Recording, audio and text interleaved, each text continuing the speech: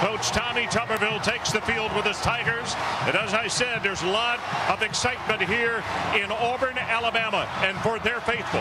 And there's a reason for that.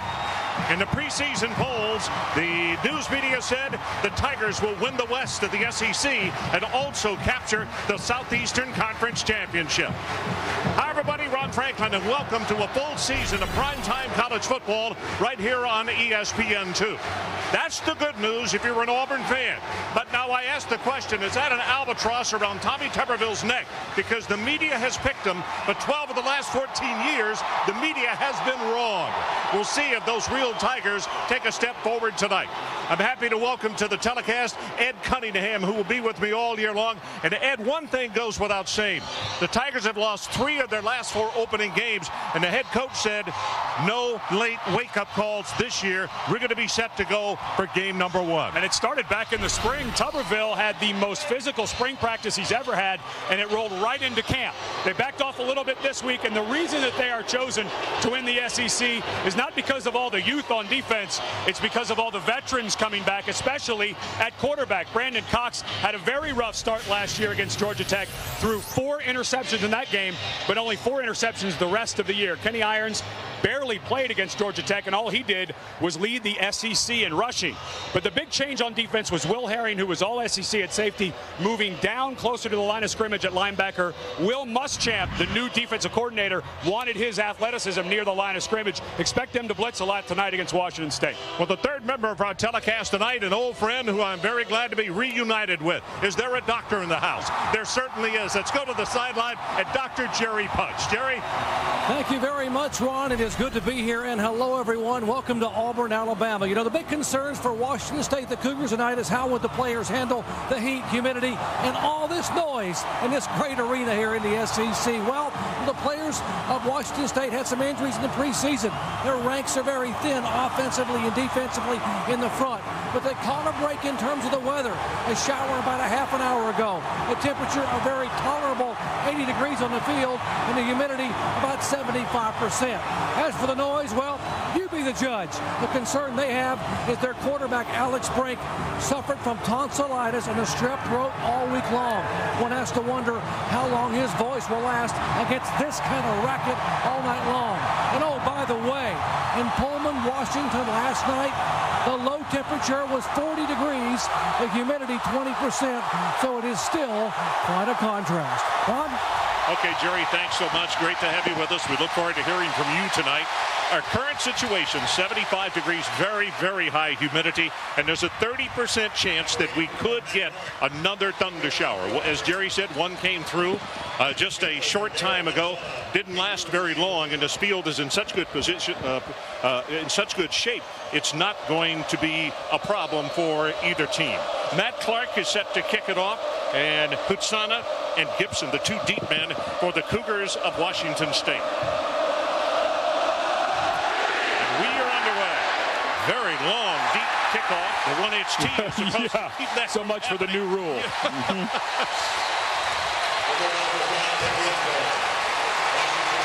So Brink prepares to bring his ball club out on the field, and the starters on offense, Wooldridge, a very good running back. A couple of guys to watch. Jason Hill gets so much publicity, but Michael Bumpus out of Culver City, California, he's a burner and a great kick returner. And Bumpus is going to be so necessary at that slot receiver. I think that Will Muschamp's coming after Brink. You've got to throw it to that inside receiver on the hot routes if you're getting pressure. Bobby Bird, the left tackle, number 70, gets a lot of conversation from the coaches. Here comes pressure. He's going to be sacked on the very first play of the ball game, and it's Karibi Dede, who comes from that linebacking position to make the tackle for the Tigers. Let's take a look at the starters on defense. Very fast. Whether you're talking about interior linemen or you're talking about linebackers, this is a group of kids who can really run. Mark's a freshman, Merrill Johnson just a sophomore, and Aaron Savage, a freshman, is the whole reason that Will Herring could come down near the line of scrimmage. This young man has a lot of ability. Loss of 7 on the first play. Running play goes to Wooldridge. Up the left side, out back over the 20. So around the 22, and Aditi is there to make still another play on the second snap. And that first sack, Ron, really was just a blown assignment. And I think there's some jitters out there for Washington State. Who could blame them? They've played in environments like this before. You go to SC nowadays, there's 90,000 people screaming at you. They played at Ohio State a couple of years ago. But this offensive line, they lost one of their starters during camp. They've got to get the communication. They've got a fifth-year senior at center, so they should be able to figure it out. So it's third down, and the line to make is the 30-yard line. From the shotgun. Pressure from behind, going to be sacked again. It's going to be a loss of 6 yards this time as Quentin Groves, the junior out of Greenville, Mississippi, will come from his right defensive end to make the tackle. You know, Tommy Tuberville told us that this is as fast a defense as he has ever coached. Now let's put that into context. Tommy Tuberville coached at Miami in the late 80s and early 90s. That is a mouthful from this coach. And also at Texas A&M, which is known for yeah, they had a little bit of speed in the mid-90s as well. The wrecking crew is what they call it. Darrell Blunt prepares to kick it away to Robert Dunn. Nice long driving kick. All the way back to the 36-yard line. He'll try for the return. Dunn, nice job by Washington State as they corral him after a return of only about 4 yards. 48 on the kick, and we'll give him officially 7 yards on the return. So take a look at the starters on offense for the Auburn Tigers. First time to see them tonight. And, of course, an opportunity to see Kenny Irons. So much ability out at wide receiver. Everyone talked about the 3 receivers that were gone. The middle of that offensive line is as good as there is in the country. Kenny Irons, 1 year ago tonight, we were here doing Georgia Tech at Auburn. Only touched the ball as Edge had only 1 time in that ball game. Gained 6 yards. Went on to lead the conference. Here he goes. Has 5, has 10. Cut it off. Big play on the way. Inside the 15-yard line. Kenny Irons on his first play from scrimmage. 42 yards on the carry. Frampton saves the touchdown. And here's the difference with Kenny Irons when they run this little stretch. His cuts are much shorter than when you had Carnell Williams and Ronnie Brown. They went more sideways when they got to the line of scrimmage. And Al Borges said, we actually had to change our angle of blocking because this guy's cuts are so crisp. Duckworth with an extremely good block on the play. Number 76, the senior out of Taylorsville, Mississippi. First down from the 15. They stretch it. Coming outside. That's a nice play defensively as he's going to be held to a gain of only 1. And that's McChristo Bruce, an outstanding defensive end for the Cougars of Washington State as we take a look at their starting 11. And there was a change late on the defensive line. Aaron Johnson comes in and starts at that defensive tackle, but Bruce is a speed guy that the Auburn offense is very concerned about on the edge. We're going to see Washington State probably in a 3-4 more of the night because they are deeper at linebacker than interior lineman. This time to the right, and they string him out. It's going to be no gain on the play, and it'll be third down Auburn and 10. Abdullah, Hussein Abdullah, number 23, made the tackle, but credit Scott Davis with stringing out the play and getting some help from his friends. And this is right where Washington State struggled last year. They went 4-7. They started 3-0, lost 7 ball games in a row. Bill Doba, who was the defensive coordinator, and that's Rob Akey to his right, his defensive coordinator. But Doba was a defensive guy for Coach Mike Price. And they just weren't up to it. They had some guys injured last year, but they have improved their speed in the secondary. Trey Smith comes into the lineup, number 22. Now keep in mind he is the best receiver of the running backs.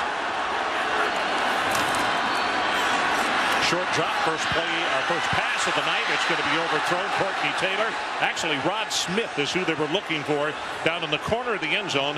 But Tyron Breckenridge had the cover.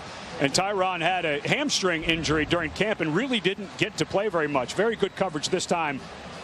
There was some contact between Smith and Breckenridge, but it was no harm, no foul kind of situation. So good no call by the official on that.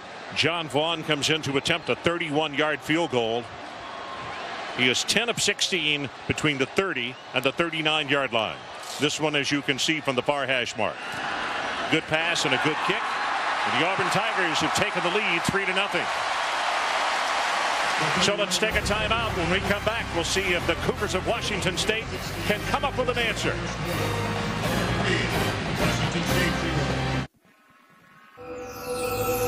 A reminder, this telecast is available on ESPN2 HD, presented by Pioneer Plasma. Now, I'm going to be anxious to see if he's going to be able to boot it out of the end zone again, because as we talk, the Rules Committee was hoping to add 20% more kickoff returns across the country, which is a huge number. The 1-inch tee is supposed to do that, but this is a very strong leg, and 9 yards deep again. Hutsana catches it, and just nothing he can do. The kickoff is down in the end zone for a touchback. So for Washington State, who are their impact players? Well, it's pretty easy. When you have a veteran quarterback, Alex Brink, last year finally won the battle against Josh Schwager to take over as the starting quarterback, and everybody talks about his command of the huddle. Very tough-minded guy. Jason Hill is as good a receiver as Auburn is going to see all year.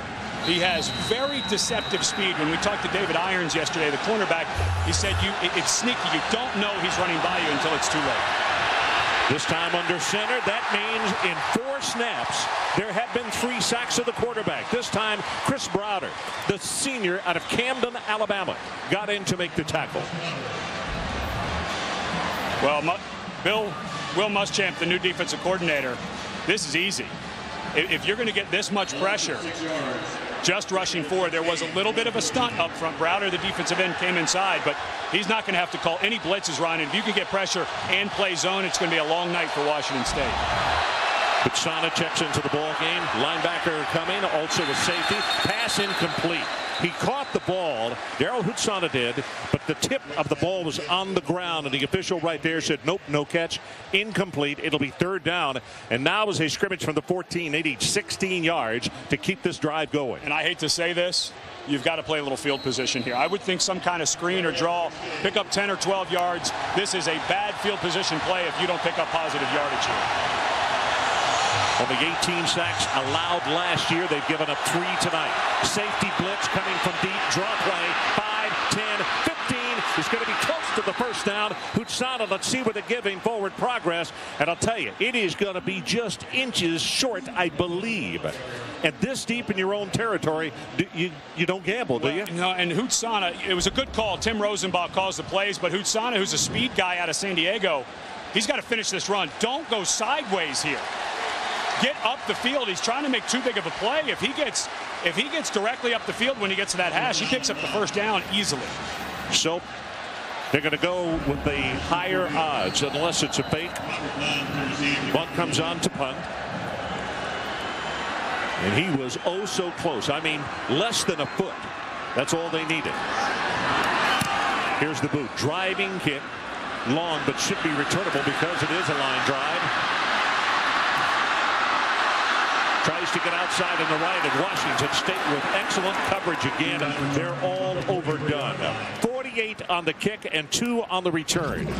Well, ESPN Full Circle brings you the great ACC rivalry that always seems to carry national title implications. Number 11 Florida State against number 12 Miami, presented by Dish Network, Monday at 8 Eastern from every angle. Now, how about this? Well, ESPN has close-ups of legendary Coach Bowden, then the quarterbacks and more. ESPNU and ESPN 360 have the Sky Cam plus commentary from Colin Coward.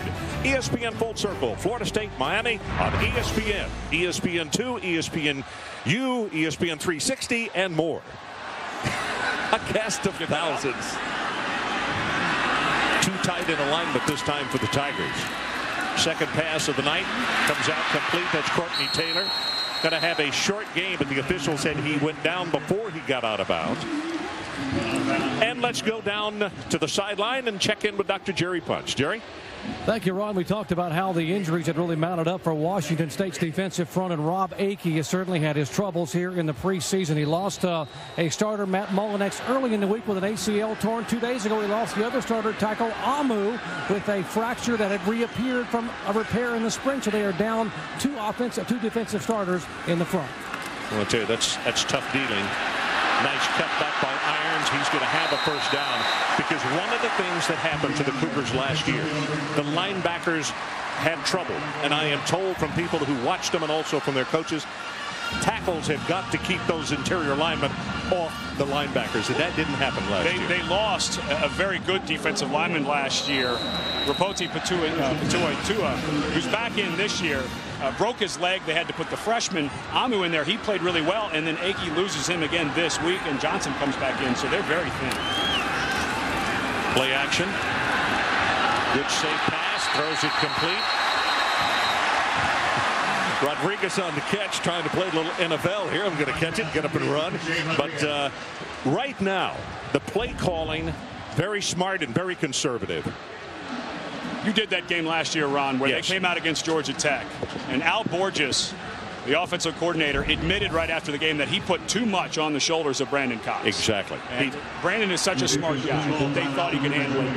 And it was the first game, and he threw 4 interceptions. So this is pulling it back a little bit. We've got a guy number 23 who can run it just fine. So very safe passes. I mean, it says a lot about the head coach also, who said, you know, hey, it doesn't take me long to look at a horseshoe. I understand what I did last year was wrong. And he said Kenny Irons did not know the blocking schemes, but he said he shouldn't have been in there to block. I should have had him just running the football. The problem they had with Irons was they didn't know they could trust him.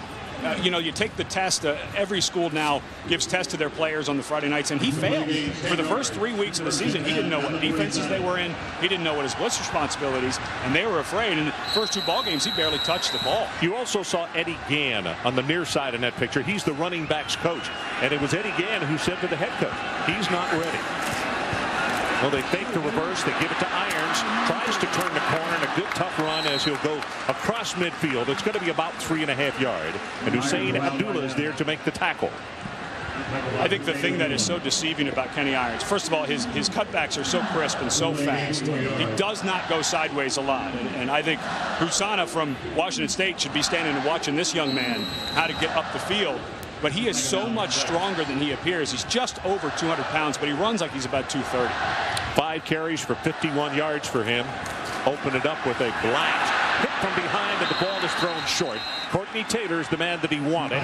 Eric Frampton, coming from a strong safety position, came with pressure. And what is happening tonight in this ball game as it takes shape just over halfway through the opening quarter? Last year, Georgia Tech came in here, and they were blitzing when they got off the bus. That's what Auburn has done to Washington State so far. It kept them off balance. I think the concern for Rob Akey, the defensive coordinator for Washington State, is Kenny Irons. And if you blitz, he's going to come out the backside. That's really the first blitz that he has called all night. 3rd down, and the line to make is at the Washington State 43. Brandon Cox with an audible. You can see Rodriguez reset at the bottom of your screen. Good protection. Runs out of the pocket. Going to have the first down, and Cox shows he has an abundance of speed to get him there. He's not a burner, but he's certainly not slow. Scott Davis pushed him out, 14 yards on the play. Well, that's what Al Borges was talking about, the quarterback's coach and offensive coordinator for Tommy Tuberville. He said, you know, Cox is not the fastest guy in the world, but he runs smart. He does a nice job moving around the pocket, and the defensive end on that side, Christo Bruce, just came down inside trying to make a play, and Cox took what he gave him. So Auburn moves the chains. 3-0. They lead. Just under 7 minutes to play. Opening quarter. And Brandon Cox wants to call a timeout. I don't know if the wrong personnel grouping on the field or what. But let's take a timeout. Auburn 3, Washington State 0. Can the Cougars hold on this trip? We'll be right back to find out.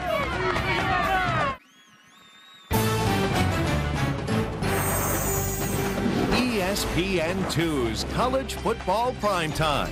Brought to you by Chevrolet, America's brand. Chevy, an American revolution. And Under Armour Performance. The advantage is undeniable. A look at the Loveless Athletic Museum. I understand Ed got to ride that Tiger yesterday. It's only 10 cents, actually. Not even up to a quarter yet. Brad Lester, number 1 in the ball game at tailback. And again, this time they give him the ball. And again, they fake that end around. Let's check in with Brian Kenny back in the studio. Brian, what do you have for us? All right, Ron, we've got Alabama and Hawaii. 2 long drives for Alabama. The first one brought in a field goal, second one a touchdown. That's Tim Castile for Alabama, 10-play, 62 yards. So the Crimson Tide taking the lead and up on top now 16-3. Florida having some problems with Southern Miss. We'll have that more for you, Ron, later on. 8th play of the drive here on a 2nd down. They need the 25-yard line, and Lester stays in the ballgame at tailback. He's going to be hit at the line of scrimmage, breaks off a tackle, really turning those legs and taking it inside the 28-yard line. It'll be third down, tackled by Frampton. Well, this is where Rob Akey likes to bring blitzes. Went up and spent some time with them at training camp, Washington State, getting ready for this ball game. And inside the 30-yard line is when he wants to get a negative yardage play. With Cox at quarterback, they have the ability to fake. Every single running play that Auburn runs has a fake boot off of it. So if you bring pressure, someone better be home on the backside. Third down. They need about 2.5 yards to pick up the first down. Auburn on top, 3-0. You see the corners creeping up. They get good protection, and the ball is dropped by Rodriguez. Hit him in the wrong spot. I mean, so squarely in the hands, he was not even turned sideways. Cox pulled the string on that one, though. Don't get me wrong. Boucher needs to catch this ball. But he had him so wide open that he guided it in there instead of slinging it to him. Yeah. And I think that Rodriguez expected the ball to be coming a little harder. So Vaughn is going to try a field goal. Again, this one is going to be placed down just beyond the 34-yard line. So we're going to say a 44-yard attempt. 2 of 8 his percentages from this range. Ball is down plenty of distance. He's good.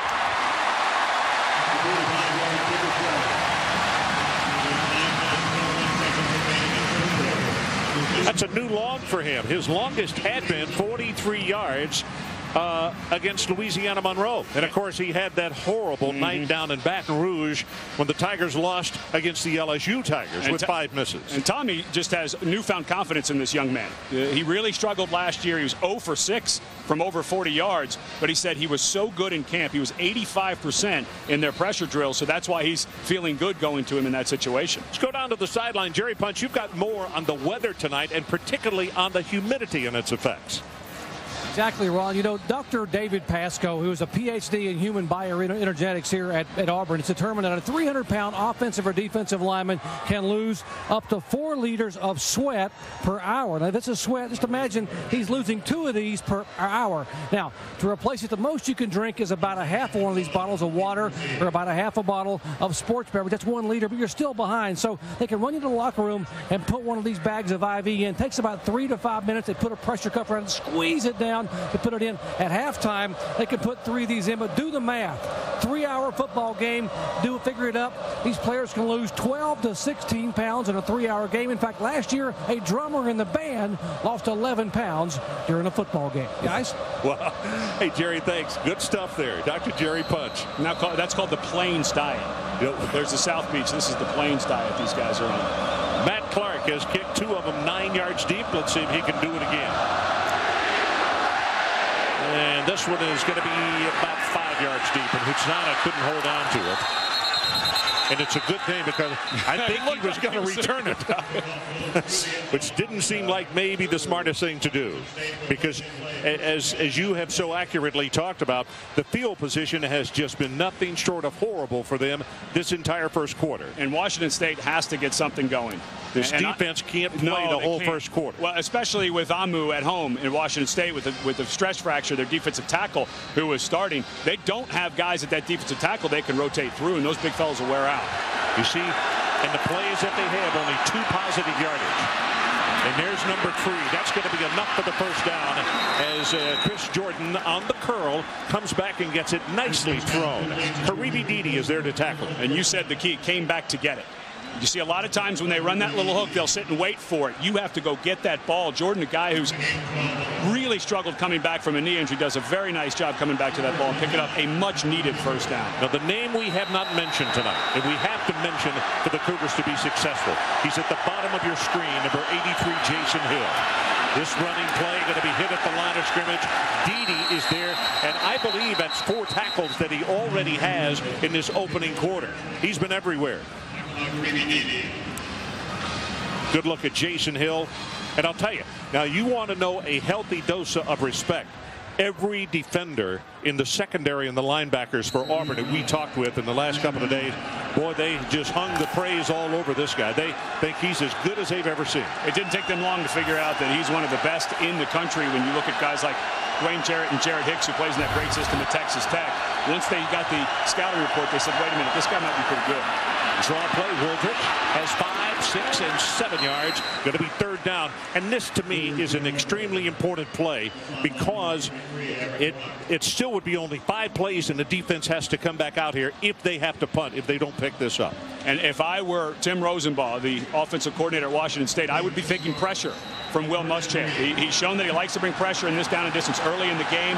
Maybe a quarterback draw. Brink is plenty of the athlete to get down there.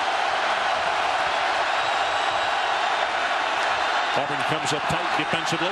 They roll the pocket, and the ball is caught. A little bit overthrown, and Chris Jordan went up and brought it down. Great effort on his part. And another first down for the Cougars. First time tonight that they have had back-to-back first downs. We just saw Tim Rosenbaugh. Although he's the quarterback's coach, he does call the plays. Mike Levenseller is the offensive coordinator, but a really good job of getting him on the edge, and you saw the double team on the defensive end. He's tired of seeing his quarterback get hit in the mouth, and another really nice job of Jordan. Very nice hands going and getting that ball. He was stumbling out of his break. The worst term in the world with a receiver, because it's a nice way of saying he's not real fast, but he's a possession-type receiver. But he showed why. They're going to try to stretch it. Woolwich nothing outside on the left, and look at the strength. He powers his way forward for about 4 more yards, and Karibi Dede is there to make the tackle, number 21, the senior out of Woodbridge, Virginia. And all Woodridge is trying to do is replace maybe the best running back in the history of Washington State. Jerome Harrison, who's with the Minnesota Vikings now, led the country in rushing last year with 1,900 yards. Much different runner, 5'9", almost 230 pounds. So he can really get up there and knock guys over if he gets out of steam. Well, the running game working a little better. This is going to be a double pass. It was thrown behind and almost intercepted. Now 2 flags come from downfield. A flag is at the line of scrimmage, Owen, from where that one is thrown. I think it's an illegal chop block, a legal block below the waist. It looked like one of the linemen set one of the defensive linemen up, and he went and dove at his knees, the other offensive lineman.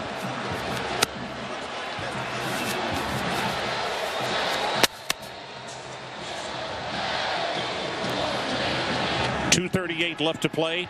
Opening quarter, 6-0. We have 2 fouls on the play. Number 73, offense, chop block. Number 4, defense, pass interference. So we'll take a look at Sean O'Connor. They're repeating the down. So this is a big save for Washington State. The ball's underthrown. Watch the cut right there. That's not a good call. The center had released from the defensive tackle. If he was engaged, he was not engaged. Yeah, that's not a good call by the umpire. So we'll do it again. Second down. They need to take it to the Auburn 46-yard line. Just over 2.5 minutes to play. Opening quarter. Pass in the flat. This one complete. Bumpus on the receiving end, shows his strength and speed, and he is going to be out far enough, I believe, for the first down. Eric Brock came over to make the tackle. You guys got tired of me talking about Bumpus all week. I kept telling you this guy is the key to the game. He was a soccer player from Southern California. He can run all day. He talks about soccer, how it helped his field vision. He's a great punt returner. He battled an ankle injury last year, and he is so good with the ball in his hands. He has scored 3 touchdowns in the last 2 years on punt returns. Little play action. Brink deep in the pocket. Now gets this one away, and impossible to bring it down. Brandon Gibson trying to keep the feet in bound, but it was thrown just too far outside. Chris Browder, the senior who had the sack earlier, is having a whale of a game. Got inside the left tackle Bobby Bird that time. Browder's put on some weight because they moved him down to defensive tackle. Then they moved him back out to defensive end. Jed Collins, number 41, checks into the ball game at tight end.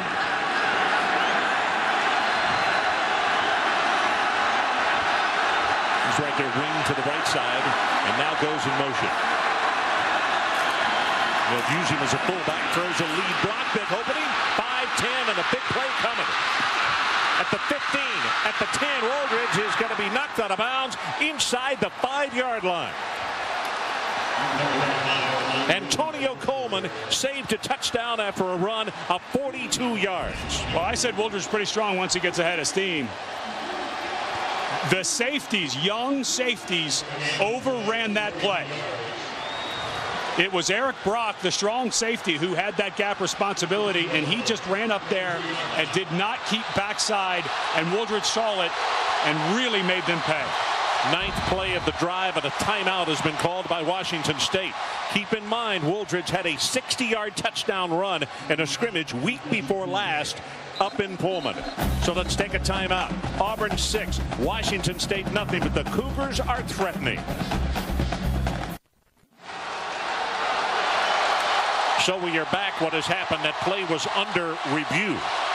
The gentleman upstairs went back and looked at a replay to see if he got into the end zone. He did not. They scrimmaged first and goal from the 2-yard line. Wooldridge, the lone setback. They fake it to him. Pass, touchdown. A corner of the end zone, Jason Hill. It's no longer quiet, is it? Nope. Not bad for the first catch of the night. I go back to the drive that just occurred, and the man that I put an asterisk by his name is Chris Jordan, who went high in the air to catch a very large third down play. Otherwise, they punt Auburn's offense right back out on the field. I thought it was a key play in that drive. Langley to attempt the extra point, trying to put Washington State on top. And he gets it. 9 plays, 80 yards for the Cougars to go in front. Let's give the assist to the offensive line. George Yarno, the offensive line coach, who coached with Will Muschamp at LSU, obviously made great adjustments over there, because that route took a lot of time. Hill started from the complete other side of the formation.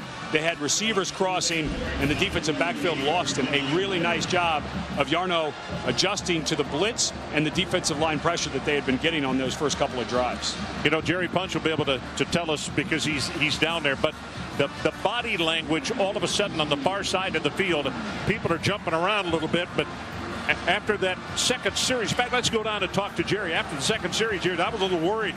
They looked very frustrated over there.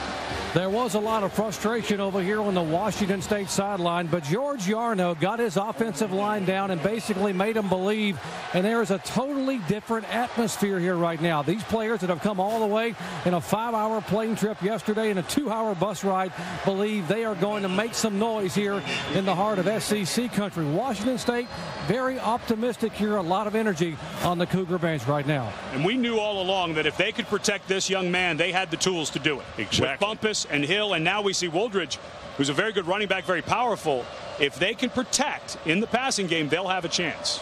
Well, let's see what Langley can do with the kickoff. A couple of dangerous guys back for the Auburn Tigers. Brad Lester and Tristan Davis. Davis playing defense again. Last year against Kentucky, they used him as a running back. Folks, he had well over 200 yards in the ballgame. Very capable with his hands on the football. Going to come down at the 5-yard line, Tristan Davis. And there he goes, 30-35 up the far sideline. Langley, the kicker, knocked him out of bounds after a return of 30 yards. And let's go back to the studio. Brian Kenny, how about an update from Baton Rouge, where we will be next week?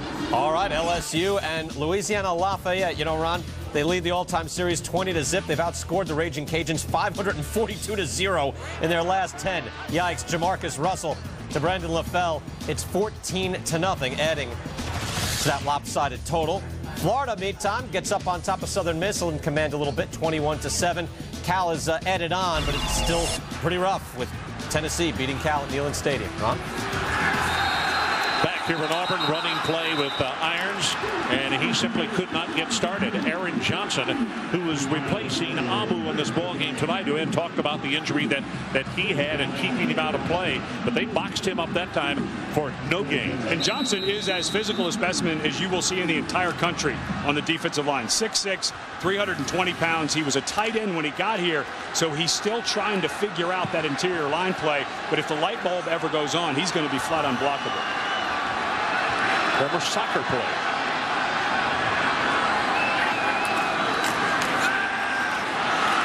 Screen pass, good call They have caught them in the proper defense, and it's going to be a first down plus about 5 yards as Washington State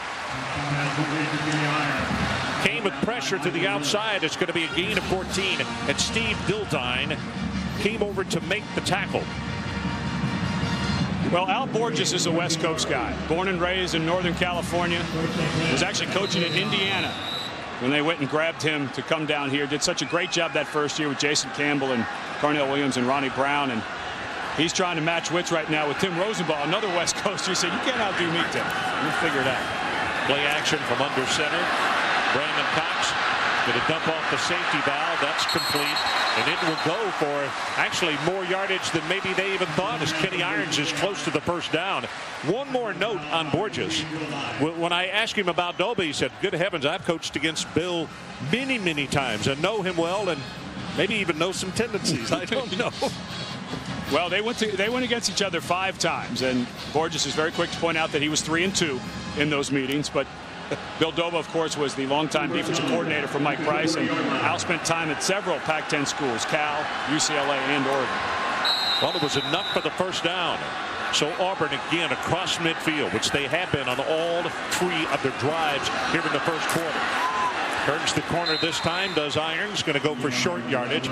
But Auburn just continues to, there's nothing fancy. They're just pounding and hoping that between the heat, the humidity, and the pounding, that in the second half it takes its toll. Well, that's the one thing that Bill Doba and Rob Akey said that they noticed about Al Borges when they started studying this Auburn offense, especially the latter part of last year, was that he has become more conservative.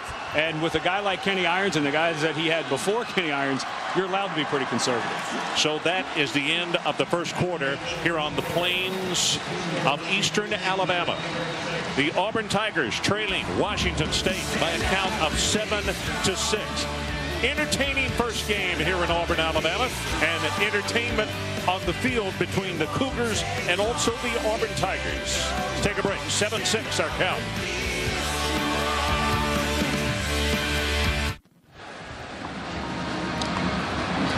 So we are back to start the second quarter, 7-6 Washington State. Everybody talking about how the change with the clock will speed up games and lesser plays. First quarter, 18 plays for the Auburn Tigers, 15 for the Washington State Cougars. About right on as far as what they would average, so it really has not been any quicker.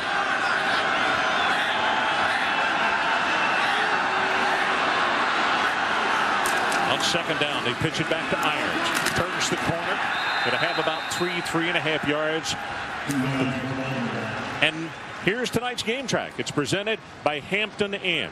Kenny Irons in the first play, and we were just talking during the timeout, this is just speed of play. Washington State was not looking for this kind of quickness. You cannot see that type of speed during training camp. I mean, you can't see it even if you have a back like that.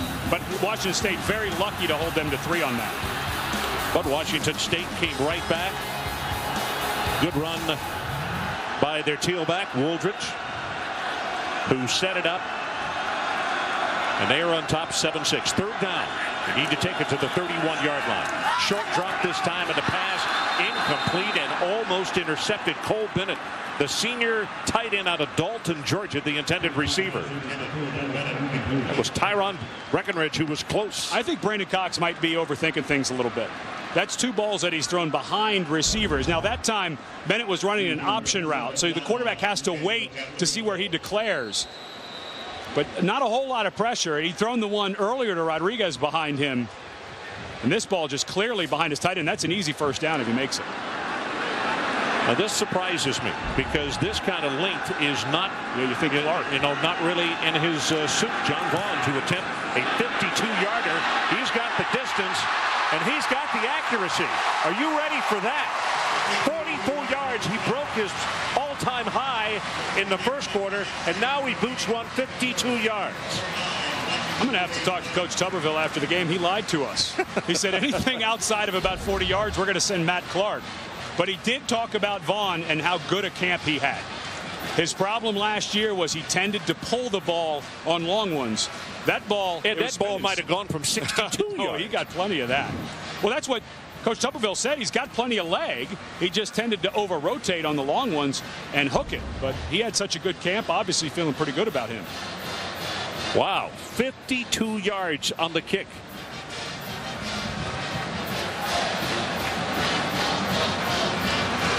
But again, let's go down to the sideline and check in with Dr. Jerry Punch. You know, when Tommy Tuberville told us at our meeting that after 40 yards he was going to go with someone else, we all believed him. But what happened is during the pregame warm-up, he watched Vaughn nailing him from as far out as 55 yards. I think that convinced the coach that he's going to have a good night, and that's what made him roll the dice there. I think he fully believed after 40 yards he would go somewhere else with a kicker. But in warm-ups, the young man made a believer out of him, and I think he just made a believer out of 88,000 here at Jordan-Hare Stadium. I mean, guys, you got to figure. 43 was his longest last year. He kicks 44 tonight, and then all of a sudden, that's like a shot putter breaking his all-time best by 10 feet. Yeah, by 10 feet. Talk about good confidence going forward in the season, though, Ron. You need that guy if you're going to win the SEC. Kick is 1 yard deep, going to be returned. Hutsana out to the 20, going to be stopped at around the 23-yard line. Well, you're exactly right. Now, number 37 is down on the sideline, absolutely beaming, and confidence is just has to be, you know, pounding. Well, you know what has to happen now? Someone has to come over there and tell him he's not very good. Somebody has to come over and ground him a little bit. Say, hey, don't get such a big head, Vaughn. It's just a couple of kicks. We got a long season ahead of us. I don't think I'd do that. That's what teammates are for. I would let him just, you know, ride in his glorious state right now. Auburn back on top by 2. Draw play. And the tailback, Wooldridge, taking people with him. That's going to be a gain of over 10 yards. Counted off at around 11. Karibi Dede holding on to him. But I'll tell you, the strong Demondre Wooldridge out of Keller, Texas, was just taking defensive backs with him. Yeah, it looks like he might be cramping. Ooh. The way he's walking or running. I mean, this kid's a bowling ball. 230 pounds. Good patience behind the pulling guard, and that's what Wooldridge told me that he learned from Harrison was slow down, let your blocks develop. Nice job. He's got 74 yards on 6 carries. Cock to throw, under pressure, gets it away, and boy, that would have been better off to have been dropped. They're going to wind up losing about 4, almost 5 yards in the play, caught by Michael Bumpus. And it was Josh Thompson who was applying the pressure. And really, those were the 2 biggest question marks. The defensive tackle and nose guard spot. T.J. Jackson and Wayne Dickens left. And Josh Thompson, he's not a very long fella, but he's awfully thick. And Will Muschamp said he will play a ton because he plays hard on every snap. He's, you know, hate the term, but for lack of a better term, he is a blue-collar guy who brings his pail to work every night. 2nd down and long. And you can see Alex Brink with an audible. Now the Auburn crowd picks up on that, and they start making more noise, and the running play will go for a loss of 1, maybe 2. Josh Thompson again head manning the defense for Auburn. Alex Brink looked to me like he had a pass play called and switched it to a run. If you saw his offensive linemen, they were sitting back a little bit. As soon as he made the audible, they tried to reposition, and Josh Thompson just plays with too much leverage. The left guard, Sean O'Connor, just couldn't get under his pads, and he drove him right into the backfield. That's exactly right. That's a horrible feeling if you're an offensive lineman when you got a defensive lineman underneath that pad level. 3rd down, they need to take it to the 45. Wow. Sinderic Marks. What a play. Young man out of Mobile, Alabama, redshirt freshman. He was in a battle with Pat Sims to get the starting job. Just found out about 4 days ago he was going to get the job. All of these guys very active defensive tackles for Auburn. I talked about put an asterisk by Chris Jordan and his key play in the scoring drive for Washington State. Put an asterisk by the entire Auburn defense for picking up this Auburn team right now on that series. Here's the boot. Good kick, but it's a line drive from the 28. Dunn. Oh, does he take a lick at the 30-yard line? Williams downfield on the coverage, 43 on the kick, and 2 on the return. We'll be right back.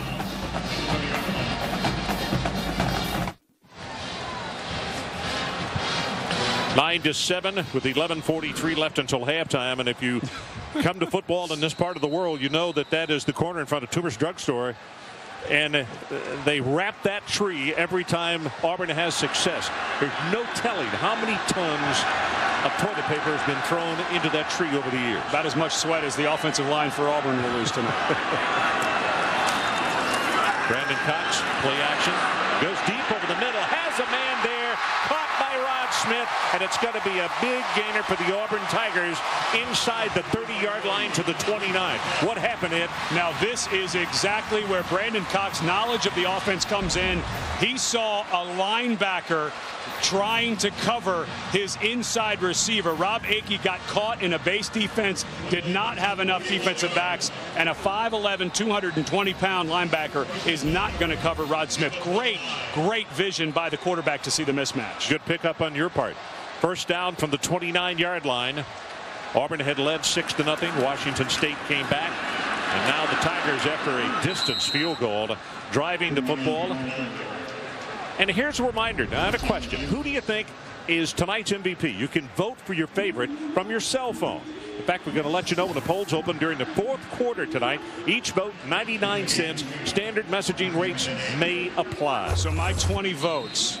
You've already voted 20 times? Almost $20, yeah. I'd like to get in on who's going to be the MVP. I'd like to have a little say in that. I will vote, but I'm tight, and it won't be 20 times. I'll loan you $1. But I want the penny back. Trey Smith comes into the lineup, number 22. Talked about he is a good receiver out of the backfield. Cox, great protection. Lobs one for the end zone, and the ball is caught, but caught out of bounds. And let's go back to the studio and check in once again with Brian Kenny. What do you have for us, young man? Ron, Oklahoma, of course, the tumultuous offseason. Rhett Bomar booted. Paul Thompson has been picked off twice. And here, Corey White for UAB. Makes it a ball game here, 7-7 now at the half. That was the end of an 80-yard drive. UAB making it a game against number 10 Oklahoma. And UCLA here picked off Tommy Grady, an Oklahoma transfer from Utah. Altaron Werner brings it all the way back for the Bruins. 28 yards, 14-10 UCLA. Back here at Auburn, third down. Blitz comes, they throw a screen back into the short side of the field. Here's Irons. Watch him in the open field.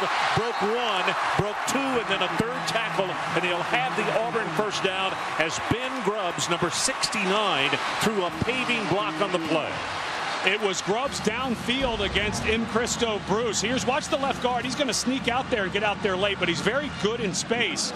Bruce, the defensive end, had actually dropped into coverage. What a really nice job getting down the field, and Kenny Irons just does not quit running. We were talking about how quickly he makes moves. When he does that spin, he's already headed back upfield. Everything he does, he gets going back towards the goal line so quickly. On first down, here comes that reverse, and boy, it not only didn't work, it got clobbered. They have been faking this play, giving the ball up the middle. And they were going to go with the end around to Courtney Taylor. This time they gave it to him, and he got a lot of the palouse on that one as he got whacked in the mouth. With a guy like Kenny Irons running the way he is, I don't know how cute you need to get right now. The middle of this offensive line is awfully good. I mean, I know you want to keep the defense honest, but you're going back to a fifth-year senior defensive end, M. Christo Bruce, and he was not fooled. And Frampton's the man who stayed at home, forced it back inside, helped out on the tackle. Good job by him. Here's Irons. Got the legs pumping, hit from behind by Washington State, which actually is going to help him get another yard. And it is going to be third down, and they're going to need to take it down to the 3. Tackled by Abdullah. Well, I would think that Tommy Tuberville is getting tired of field goals. With all these good drives and Kenny Irons running the way he's running, would not be surprised at some type of fade. Courtney Taylor is their best receiver on the outside. I would put him out there on a 5'10" cornerback and maybe play a little jump ball. Irons, by the way, 64 yards on 10 carries. Third down, line to make is the 3. Brad Lester, the lone setback, as Rodriguez resets. Pressure up the middle, and he's going to be sacked.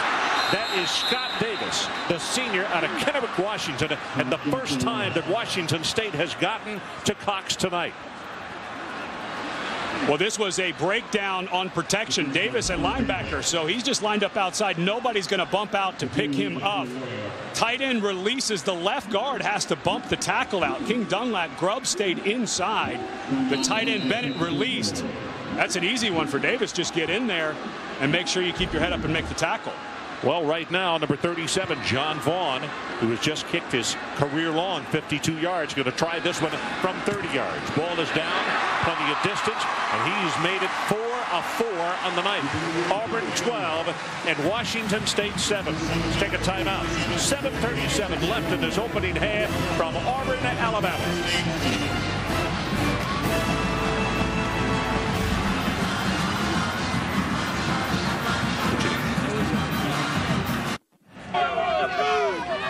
So our new score is Auburn 12, Washington State 7. John Vaughn struggled early in the year. We talked about this is last season, but here he is against Georgia. After missing 5 against LSU, he kicks the winner on a 77-yard game-winning drive. That was with 6 seconds on the clock, and that one helped him right the ship, so to speak. Tonight, not only accuracy, but he breaks his all-time best by almost 10 yards. Here's Clark to kick it off.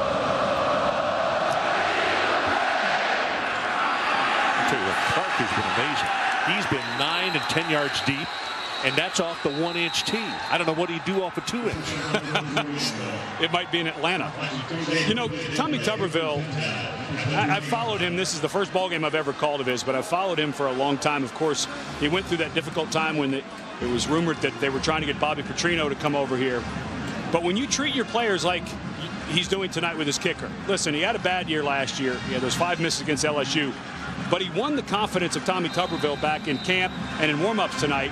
And so he goes and he lets this young man kick a longer field goal than he'd ever attempted here, and he makes it. That sends a message to the whole team that, guys, you can make a few mistakes, and then you can rebound from it. Draw play. Whoa, what a hit. He gets taken out of bounds hard by David Irons.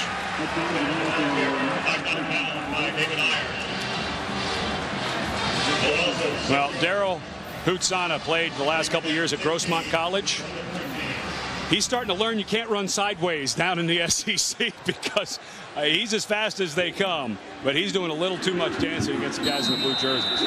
Yeah, the pursuit of ball clubs like Auburn who have this kind of speed. In fact, we saw some of the first half of Tennessee and California, and Cal was having trouble trying to move side to side. Up the sideline, ball is knocked away, and a good defensive play by David Irons on that one. Brother of Kenny Irons, if you don't know.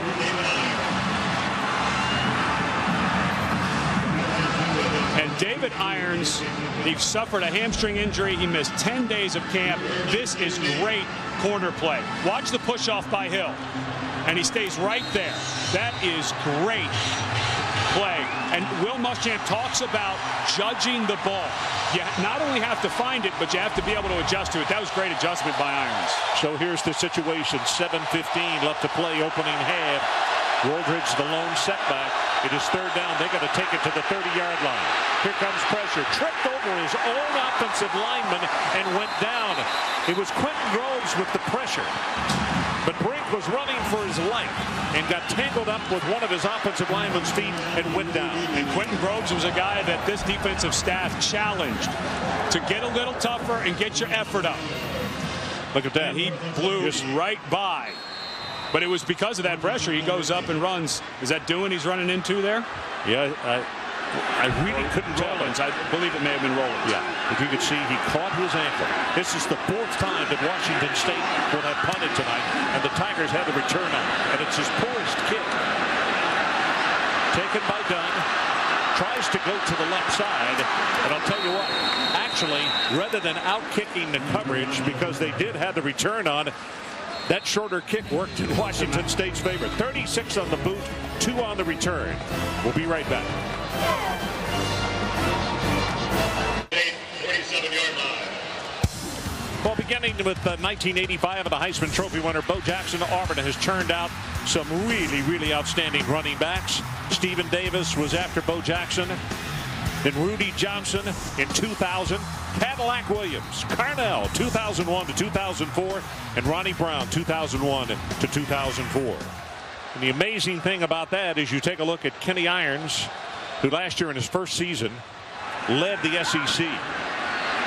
Reverses this throw out and throws it complete to the 38-yard line to Lee Guess, the senior out of Trussville. But the interesting thing is how Tommy Tuberville was able to juggle two not good but two outstanding running backs and keep them both happy. And it was a lot to do with Al Borges coming in and saying, you know what, we don't need a true fullback. And Ronnie Brown invented a position here at Auburn called the F-back, and Stewart now plays that. They have so much depth, they're using it again. Stewart is in the ball game, number 32, junior out of Alcoa, Tennessee. Handoff goes to Lester, though, and Lester is going to take it for enough yardage to pick up the first down. And I want to make sure I get this story in, because I think that we need to pay tribute to a young man that not only does well on the field, but Carl Stewart, number 32, also does extremely well in his academics. Carl has already graduated in one course load, and he's working on a second degree right now. And folks, on top of that, we think in terms of football players of being meatheads, right? This young man plays the violin, and I asked him yesterday, he said, it's classical. And he said, I don't bring it here to school. I said, you don't think the guys would make fun, do you? And he said, they might. Screen pass to Lester, and he's loose. Tigers.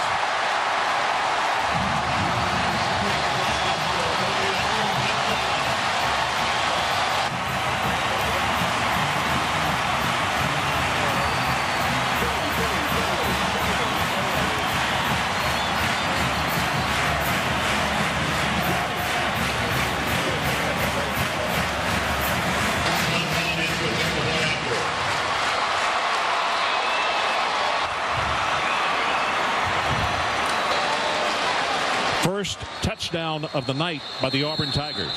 Vaughn tries to make it a 19-7 ball game. Previous play is under further review. I think what they're looking is, did Lester step out of bounds? I thought he should have cut back, but he thought he had it, and he started running out of steam there at the end. Got awfully close to stepping out of bounds. I believe that's what they're looking at. As you know, we have a lot of rule changes, but particularly with you get a challenge. Each coach gets a challenge. Let's take a look. Well, actually, no, he did not step out of bounds. Well, then I don't know what they'd be reviewing, because that doesn't even look close. No, it really doesn't. Anyway, the point I was going to make, each coach with a challenge. This has not been challenged. This is something. They review every play, but every play cannot be challenged by the men upstairs. This is a play that they can. Like pass interference, no. Even if there is pass interference, they cannot upstairs make a judgment on that. I'm really not sure, unless they thought maybe he was juggling the ball before he went in, because clearly they're looking awfully close to the screen to see what's going on. That's a pretty intent look for what we just saw. I mean, I don't know what that replay would have shown that would make them concerned that that was not a touchdown by Brad Lester. And you can see Jim was down really close looking at that monitor.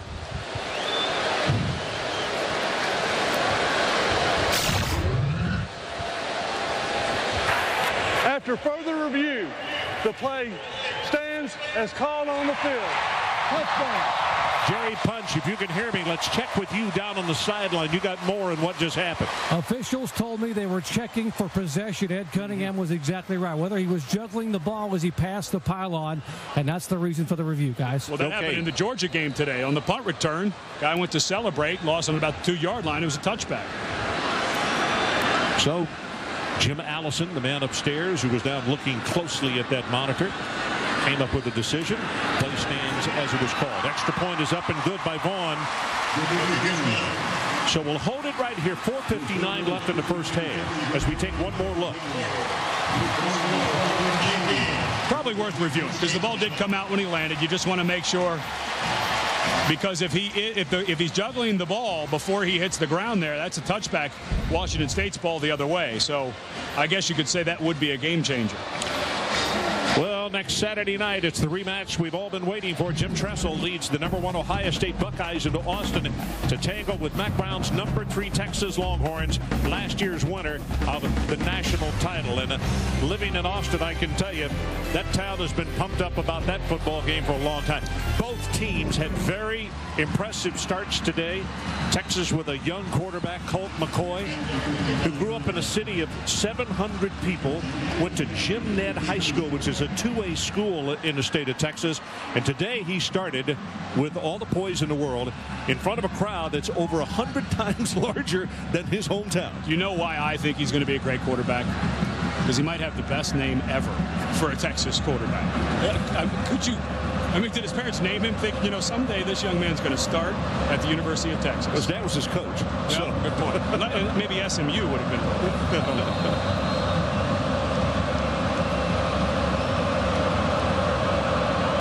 Sets to kick it off. And again, the distance is always the same, 9 yards deep. Let's go down to the sideline. Jerry Punch, you've got more on the reduction in the size of that kicking tee. Exactly, Ron. If you look at these two tees with the naked eye, it's hard to tell a difference. Now, this tee to my left here, this is the new tee that has a 1-inch platform. Actually, the nose of the ball will be just 1 inch off of the ground here from the bottom of the tee. This is the old tee that they used last year here at Auburn, and it's really hard to tell, but if you look very closely, you can see the nose of the ball actually goes further down inside the tee where it is 2 inches off the ground. So the difference is, by using the 1-inch tee, you have lowered the center of gravity of the football. It's like teeing up a golf ball, and it goes a little bit higher and a little shorter. Guys? Okay, Jerry, thank you.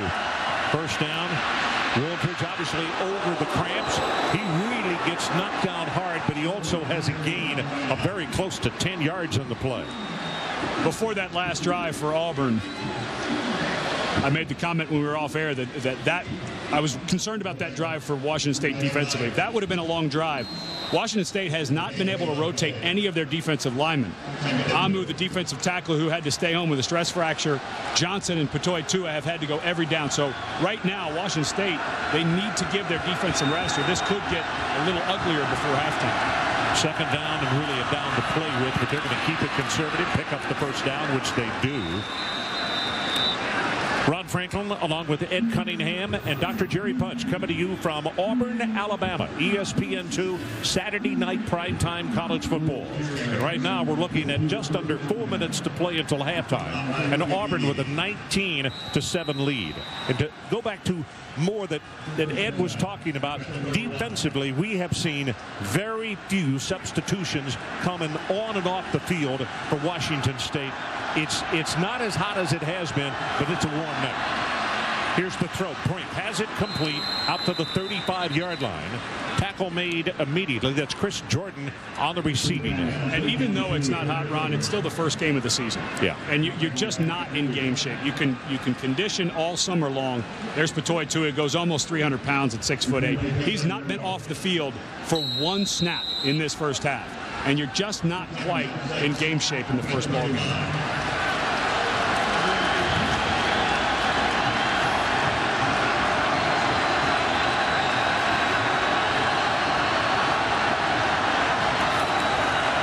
Second down, draw play. Woolbridge will take it across the 35 to the 37. Karimi Dede, I don't know how many tackles he has in his first half, but boy, he's been outstanding. And they needed Dede to step up. Let me make a point. On the Washington State side, they're misting to make it even cooler. On the Auburn side, they're not using the misters. I think they should flag Auburn for taunting. But see, you don't see the mist coming off those fans right there. 7 tackles, 5 solo for Dede. Option play. Ball is on the ground, picked up nicely by Woolbridge, and then he gets knocked out of bounds. And it looks like Tristan Davis and Woolbridge go down. Davis dropped his shoulder. Well, we'll wait and see.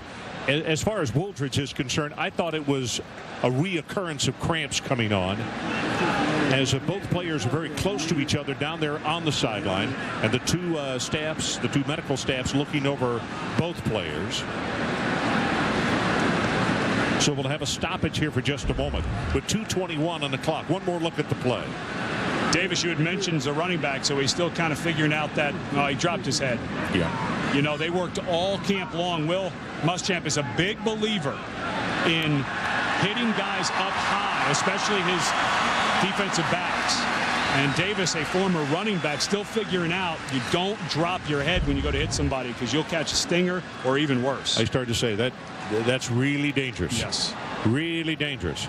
Tristan is up, and as you can see, is being helped off. But now, as far as DeMondre is concerned,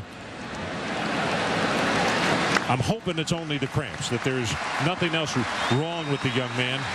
I think he needs to get to the locker room and get some fluid in him so that he can contribute in the second half. He's been outstanding in the first half of play. As you can see, he doesn't want to put any weight on that right leg.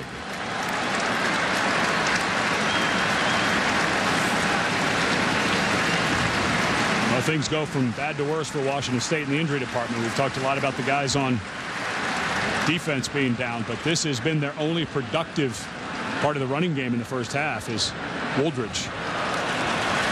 Jerry Punch, let's check in with you down on the sideline. You got more on the injuries. As you watch the crowd and listen to the crowd now applaud as Woolridge walks off or limps off, the physicians came over a moment ago, and what they were examining was the middle part of his thigh, just outside of the thigh pad where there was contact. Just right above the right knee is where he was complaining of pain as they were palpating underneath the pants, and he was unable to put weight on initially, now walked off. That is good news for the Cougar faithful, guys. Thanks, Jerry. Hope we see him in the second half. He has been very entertaining as Blunt prepares to come forward with his 5th kick of the night. Great coverage kick, very high. Bearcats is signal for it and is made by Dunn at around the 26-yard line. So 2:03 showing on the clock left in this first half of play. Well, coming up on Monday, the Florida State Seminoles, number 11, taking on number 12, Miami, and it is presented by Dish Network. Full circle as we have the kitchen sink being thrown at this one as far as the networks that are involved. And we are back at play as the handoff goes to Irons, breaks a tackle, breaks another, and is going to have a gain of about 7 yards on the play. First man to hit him was number 94, McChrystal Bruce. And right now, I am not surprised. Auburn's going to go in a little bit of a hurry up, but I wouldn't be surprised, Ron, if they just keep pounding it. They're starting to gain such an advantage on Washington State in conditioning. A score, I almost think you just need to pound them a little bit. Look to his right, nothing there. Threw it back to the left and has it complete. And a marker is down. Lee Guess on the receiving end.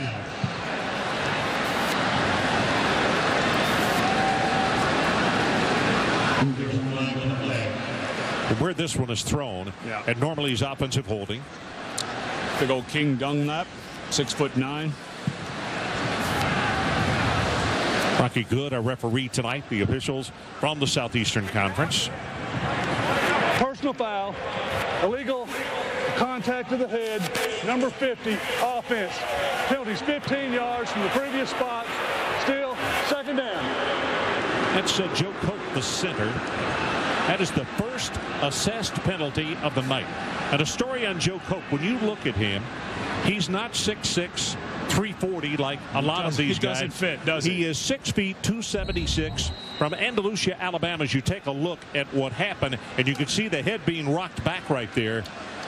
He's getting whacked in the head, and he whacked somebody in the head. So I don't see a penalty there. But they cannot take the starting position away from him. Tommy Tuberville said he simply has the biggest heart of anybody on the team as the running play goes to Trey Smith, and he'll take it out almost back to the original line of scrimmage. Cope is really a good story, though, and he just says, my dad loved to lift weights, got me started doing it, and he said, I just have an approach that you don't make excuses, you go out and give 100% every time you play. Tough to get a guy like that off the field. I think Washington State should use their timeouts. Why not make Auburn punt? Come after it, you get a block, you get a big play. Well, you've got 2 of them. I wouldn't take them in the locker room with me.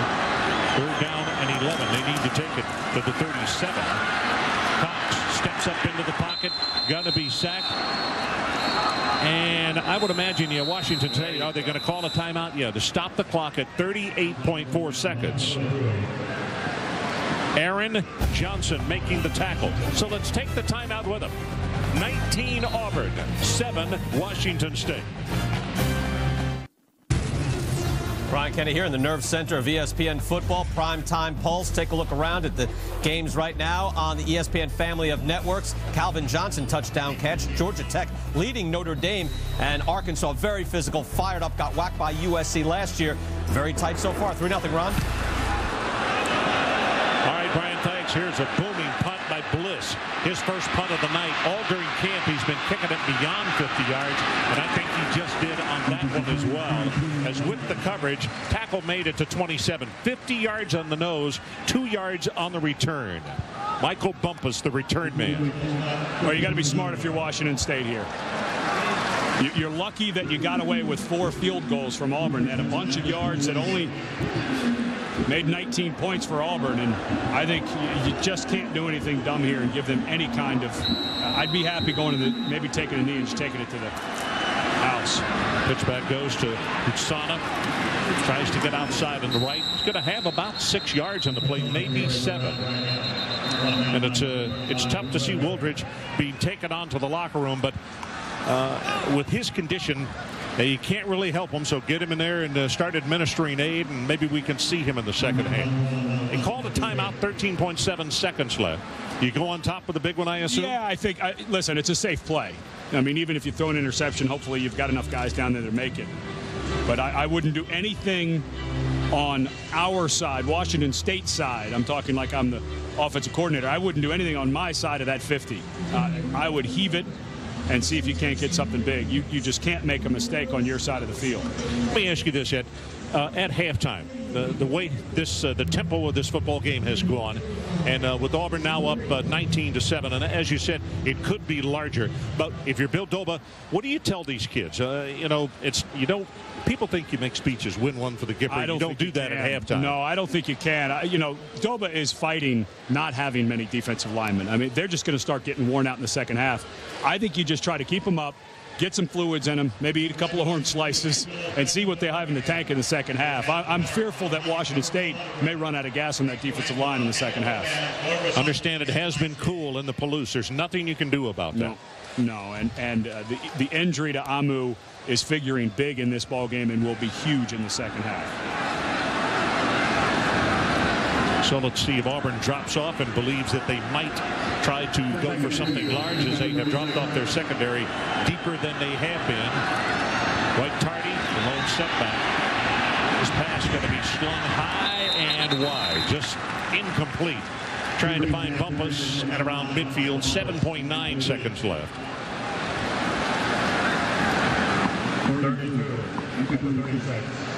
It's pretty dangerous throw there. I mean, he ended up getting it out of bounds, but that was a comeback. If he underthrows that by accident, that ball could be going the other way. Bill Doba pacing the sideline. Of course, you all are aware of the story of what happened with his wife, who finally succumbed to cancer last year. It was a very long and difficult season for the head coach. He's a class guy, and he has dealt with it not only accordingly, but extremely well. As Tardy takes it straight ahead, and we see double zeros on the clock. And as they head to the locker room, it is Auburn 19 and the Washington State Cougars 7. And before we take it back to the studio, Dr. Jerry Punch is going to visit with the head coach of the Auburn Tigers. Doc? Well, Tommy Tuberville, 19 points in the first half. What pleases you most about the play of your offense here in the first half? Well, that we started adjusting. We didn't do very well, obviously, with the 4 field goals, and we stalled. They'd taken a lot of chances on defense, and we adjusted, started throwing screen passes, caught them with their pants down, so to speak, a couple of times. But we've got to be more consistent running the ball the second half. Said you had some questions about your young defense. What did you learn in the first half? Well, we're fast. We overrun it a couple of times, and we missed a couple of tackles. But looks like we started to adjust a little bit. We've got a lot of young guys out there playing. Hopefully they learned enough the first half to kind of slow down and just play their defense second half. Hey, thanks, Coach. Thank you. Ron? Okay, Dr. Punch, 19-7. Auburn leads it. Now let's go to Brian Kenny for the Pontiac Performance Halftime Report. I think Coach Tuberville, when he was talking to Dr. Punch on the way out, saying we just need to finish. You know, we got too many field goals, although I'm happy with Vaughn. They need to close it out a little bit more on offense. Interesting comment he had to Dr. Punch also about the speed on defense. And he said, in fact, we've overrun a few things with those young players. Hopefully they'll get a better grasp as this kick is returnable from the 6 by Davis.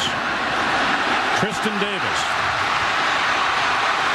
got hit from behind and knocked forward for 15 more yards. That's how fast he is. 36 yards on the return, and that goes under the category of sometimes the magic works, sometimes it doesn't, and it's working for the Auburn Tigers tonight. You're Washington State. What do you got to do, or what will they do, do you think?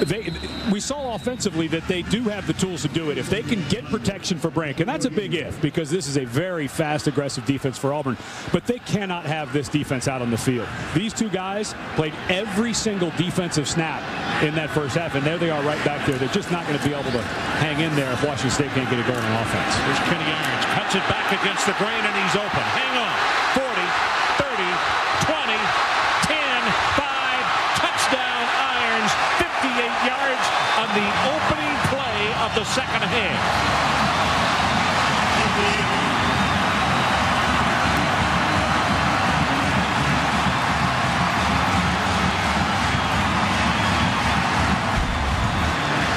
Watch how quickly he cuts back, plants it, and gone.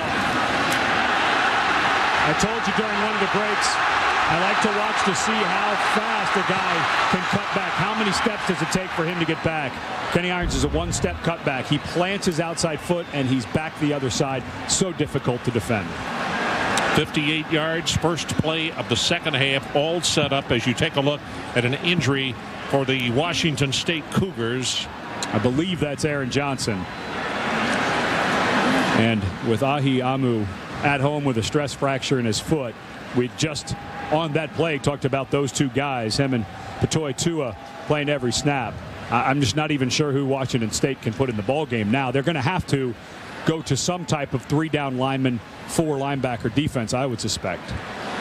You see some of the let's take a look at this left side of your screen. And that's a clean block. That is not a penalty. Over there, I believe it was Duckworth coming back. His head was in front. He was going to finish the block for Kenny Irons. Not a dirty block by Duckworth by any stretch. Aaron Johnson, the injured player, junior out of Fairfield, California. And when you're 6'6", 310, you got a full head of steam going, and you get hit by someone who's even larger than you. That is a jolt that your body is not ready for. And he's got braces on both knees, and that hit is exactly what those braces are designed for. They're not, those braces aren't very good if you're doing something laterally, but if something hits you on the side of the knee, a lot of times what will happen is that brace will shoot the shock down into the ankle, and I wouldn't be surprised if that's not where Johnson feels that injury right now.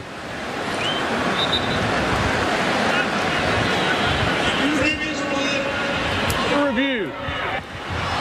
Well, you know, Kenny Irons got a little cocky at the end of that run, quite frankly. Didn't keep his pedal to the metal there, did he? No, he knew that the Washington State defender was not going to get there and did a little showboating towards the end.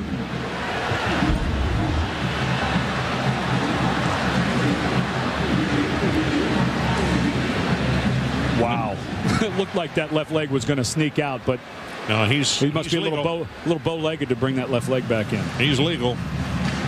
Should have finished the run, though. Don't make it close.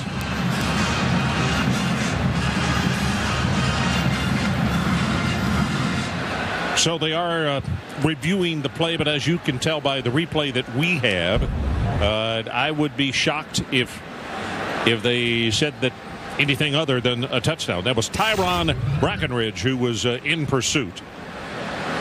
Well, and you could see Kenny Irons' coach coming over and telling him exactly what I was just saying. Finish it. Review, the play stands as called on the field. Touchdown. Jim Allison, the gentleman who is our replay official tonight. And you could see very quickly he had his headset off, which means I'm satisfied with what I've seen. And normally that means that not going to be contested any further. John Vaughn to attempt the extra point. So credit that man Kenny Irons with a 58-yard touchdown run.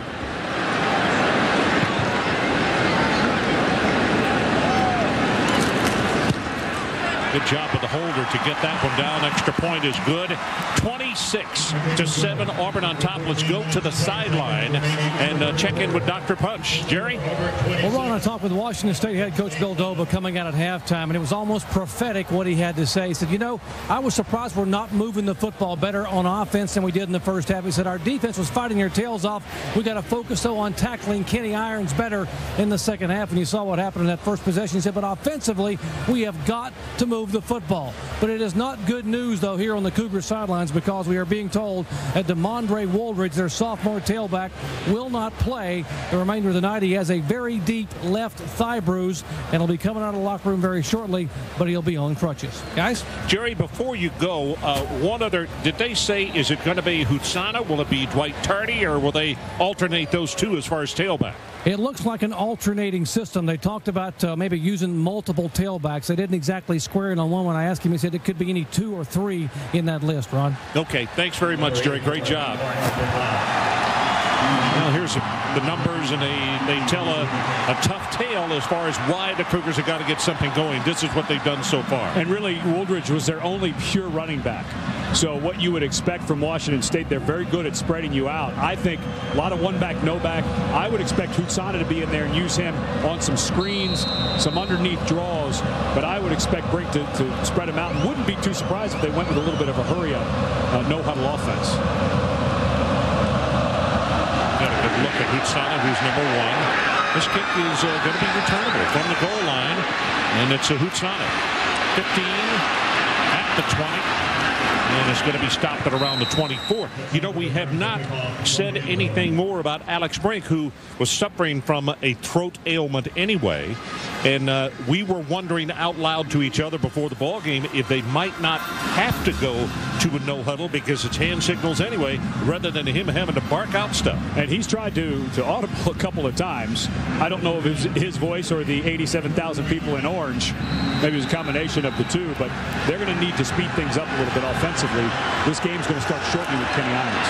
Dwight Tardy in the ball game at tailback, and there's Bumpus. Breaks off the tackle. Going to have a gain of about 13 yards on the play. Michael, a junior out of Culver City, California, showing you the burst that he has. You know, one of the things when we were talking to Tommy Tuberville and Will Muschamp about this offense, realize at Washington State that they have been running a version of the 3-step, 5-step quick passing attack since Dennis Erickson became the head coach back in 1983. So it's almost like a high school system that's been around for 20-plus years. So these guys know this system.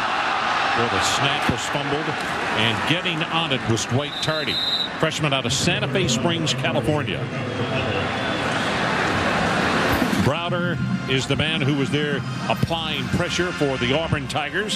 So it's going to be a loss on first down. It'll be 2nd down and 12. So the problems continue to mount for Coach Doba. Well, and they have to do something to keep that defense off. Now Aaron Johnson, who knows if he's going to be able to come back in, but they need to be going forwards, not backwards.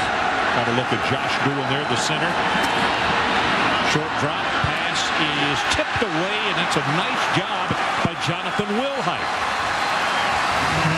And let's go down and check with Dr. Jerry Punch, and he's got more on that injury.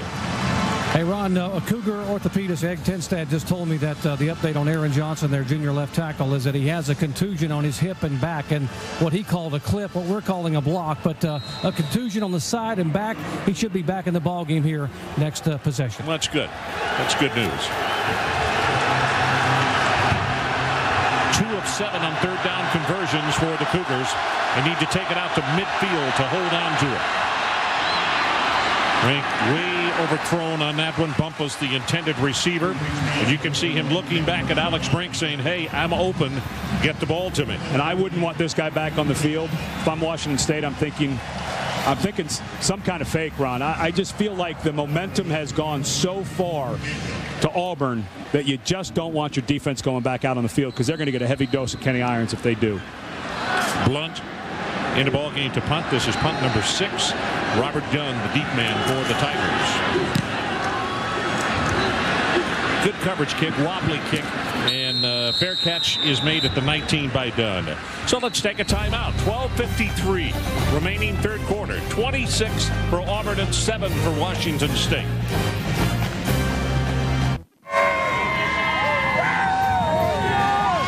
So it's Auburn 26-7, 12:53 left in the third. And Kenny Irons already over 100 yards in this ball game tonight. And some of his highlights, if you joined us just shortly ago.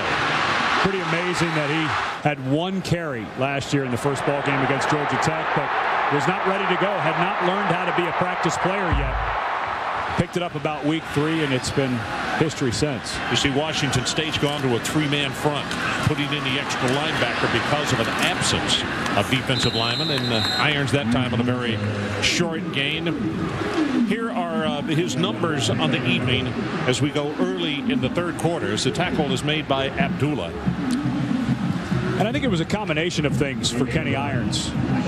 He admitted to us yesterday when we were chatting with him that his confidence took a shot. You know, he left South Carolina, didn't see eye to eye with Lou Holtz, thought there was another player getting some preferential treatment. Then he felt like he was labeled as a transfer, did the scout team for a year, and then when he wasn't practicing like he should, not playing much early on, he said it took him a little while to start feeling like the player that he is. Short drop, quick pass right over the middle, and that's Courtney Taylor. And the young man who led the conference in receiving 2 years ago is going to have a first down out to the 40-yard line. Tackled by Frampton. Frampton has had a good ball game for the Cougars.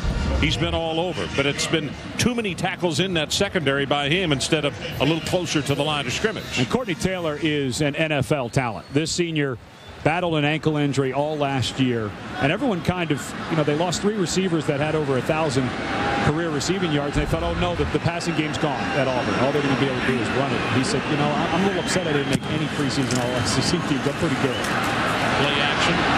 Pass. This one caught by Smith. And then it goes down. And the 3 receivers that they lost are all playing in the National Football League. Mix, Aruma Shadu, and also Obamano.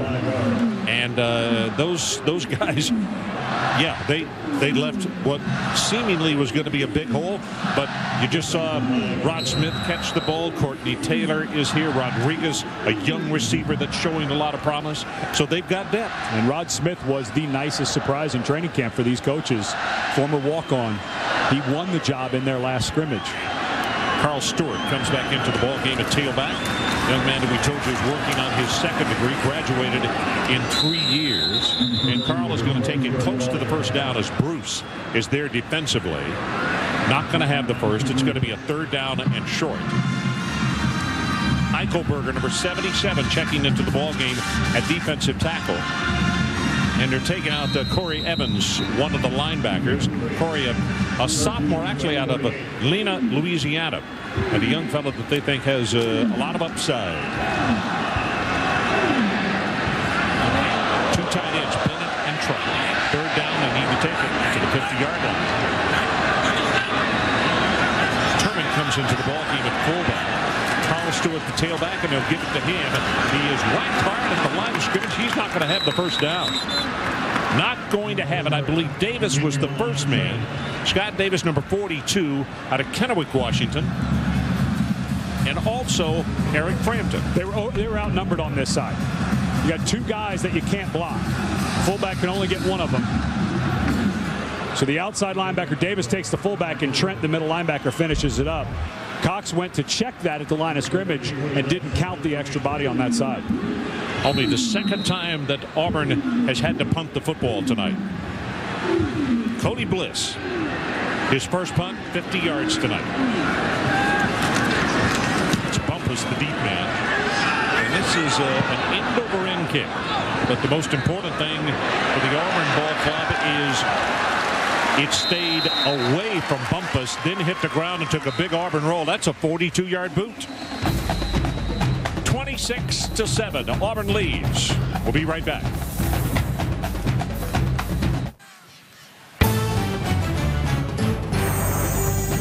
ESPN2's College Football Primetime. Brought to you by Nissan, who invites you to shift the way you move through the world. One of those cheeseburgers looks like a pretty good idea here in just a short time. Busy place. As you take a look at Hugh Nall, the offensive line coach for the Auburn Tigers on the sideline. Gary Rogers has come in at quarterback. And the handoff goes to Hutsana, who sweeps the left side. Gary Rogers, the book on him, very strong arm, and his come a long way. Yeah, when they were working during training camp, Tim Rosenbaugh was working with him. He's such a big, powerful guy, but he tends to come off sometimes on the ball. Brink is not injured. This is a decision by Washington State to get their quarterback, their second-string quarterback, some experience in a big crowd like this. You never know when you may need them during the season.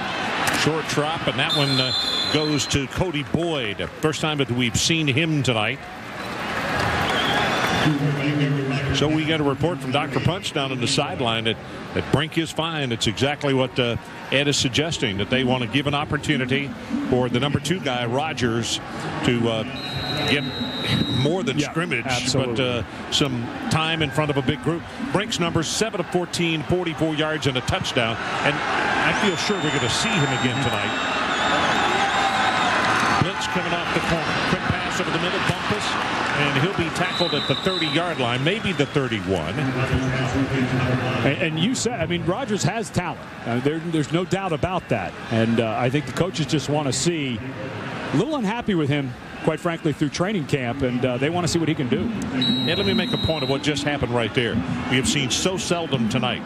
Coach Doba's team has played behind the change. That's an 8.5 yard down on first down. They got it down to play with. It's been second and third and long. I think that's only the second one they've been ahead of the chains all night. Yeah. Here comes pressure. Ball is delivered complete this time to number 4 Gibson, and Brandon, who is a sophomore, gets his first catch of the night, and Merrill Johnson, number 55, a sophomore linebacker, comes over to make the tackle. Well, Rogers sure looks the part, doesn't he? Yeah, he does. Big guy stands in there. He's got a really nice release of the ball, and 6'5", 241. And I like this decision, quite frankly, by Bill Doba. We were talking during the break that you don't want a game like this, if you do end up losing and get some guys beat up, to linger the entire season. Get some of these guys in there and get some experience. Rogers this time from the shotgun. Wings it out in the flat, has it complete. That's going to be enough for the first down as Jason Hill came back, caught the football, and that is a long throw on a line now. I was going to say. He was on this side of the hash mark and threw it all the way to the far sideline. And there was great coverage on that side as well. Let's watch the throwing motion of Rogers. Well, just inside that hash mark, but that's a long way to put that thing on a line. And I like Rogers' motion. He doesn't have that long, extended throwing motion. He's got a nice flick of the wrist, and the ball gets there in a hurry. He's 4 of 4, 35 yards. Crowd comes to life, wants this defense to step up and make a stop.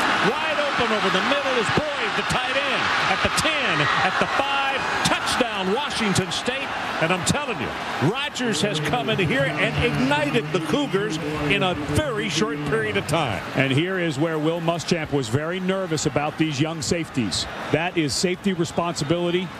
The tight end down the middle of the seam. When you're in zone, someone has to see the release of the tight end. He's walked away from the line of scrimmage, and no one saw him. I mean, Boyd's kind of a smaller fella, so I could see why you would overlook the 6'8", 262-pound tight end. Well, what a try.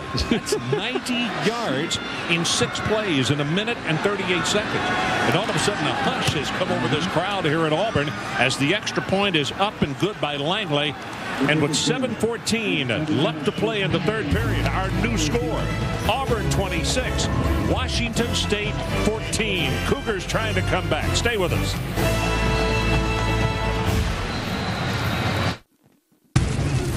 Brian Kenny here, an ESPN screening. Primetime Pulse, 3 games on the ESPN family of networks. Brady Quinn with a keeper. It's 10-7, Georgia Tech at the half.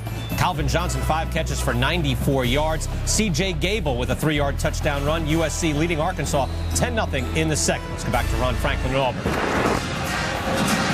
All righty, thanks very much.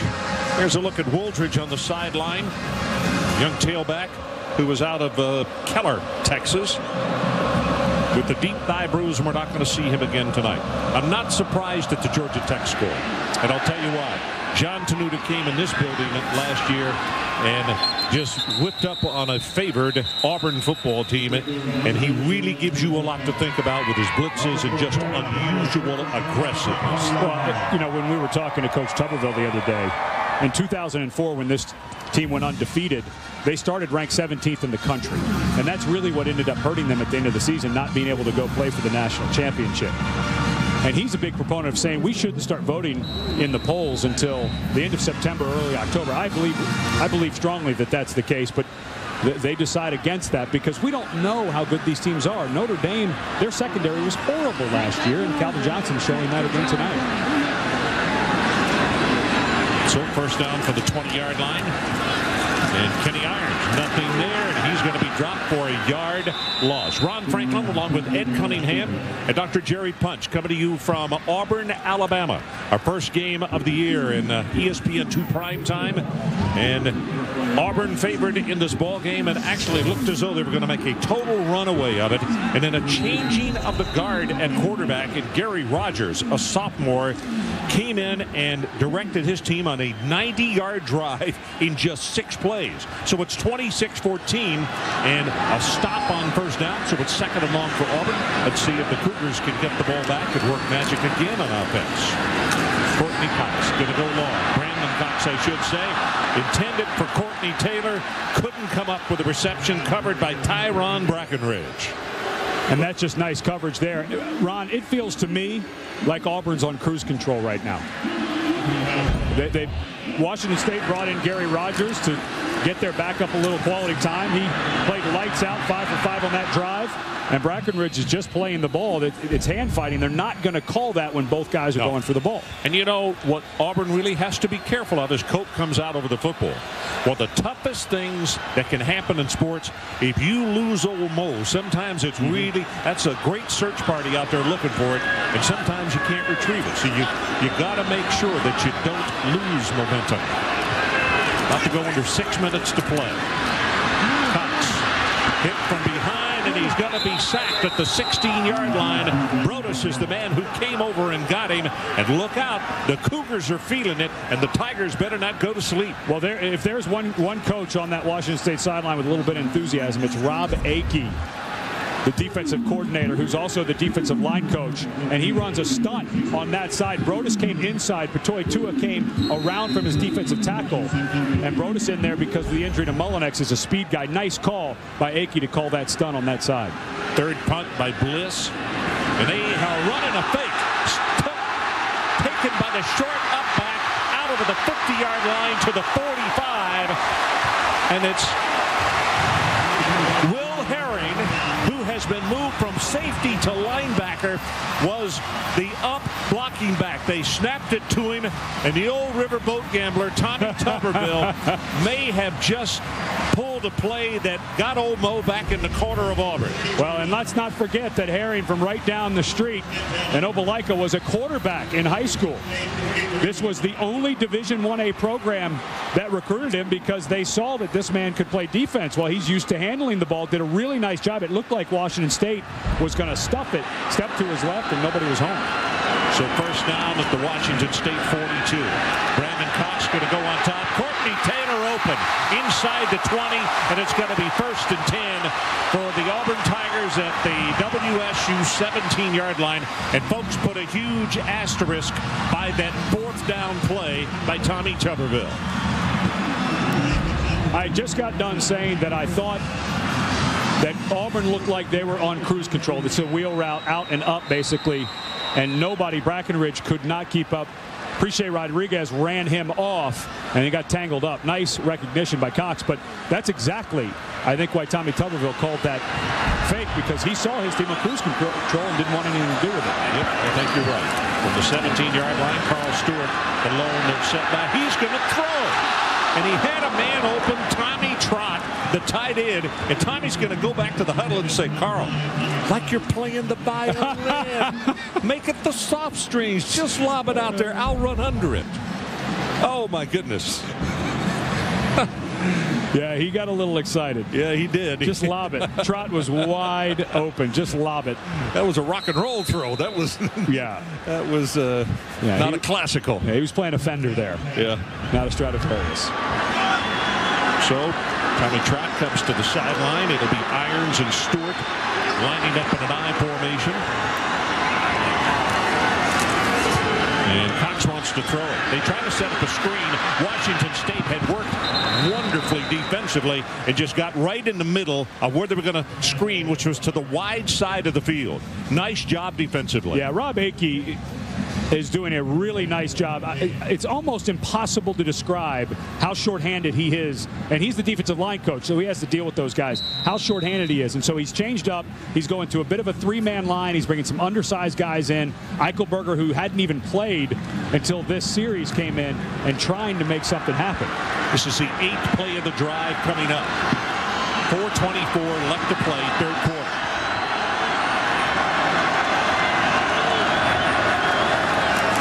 To make the 7-yard line. Cox, all the time in the world. Everybody's covered. It's a coverage sack. It's going to be 4th down, and the new line of scrimmage will be the 20 as Aaron Johnson got credited with the sack. But give the credit to the secondary of Washington State. They had him blanketed. Well, I think Brandon Cox was expecting blitz here, and he got a drop 7. And the Washington State defensive line just finished its rush. They did not stop. A lot of credit to these guys. They have to be worn out, but they finished that rush. John Vaughn in to attempt his 5th field goal of the night. He's 4 of 4. This one is going to be from just outside the 26-yard line. Kick is long enough, and he is no good.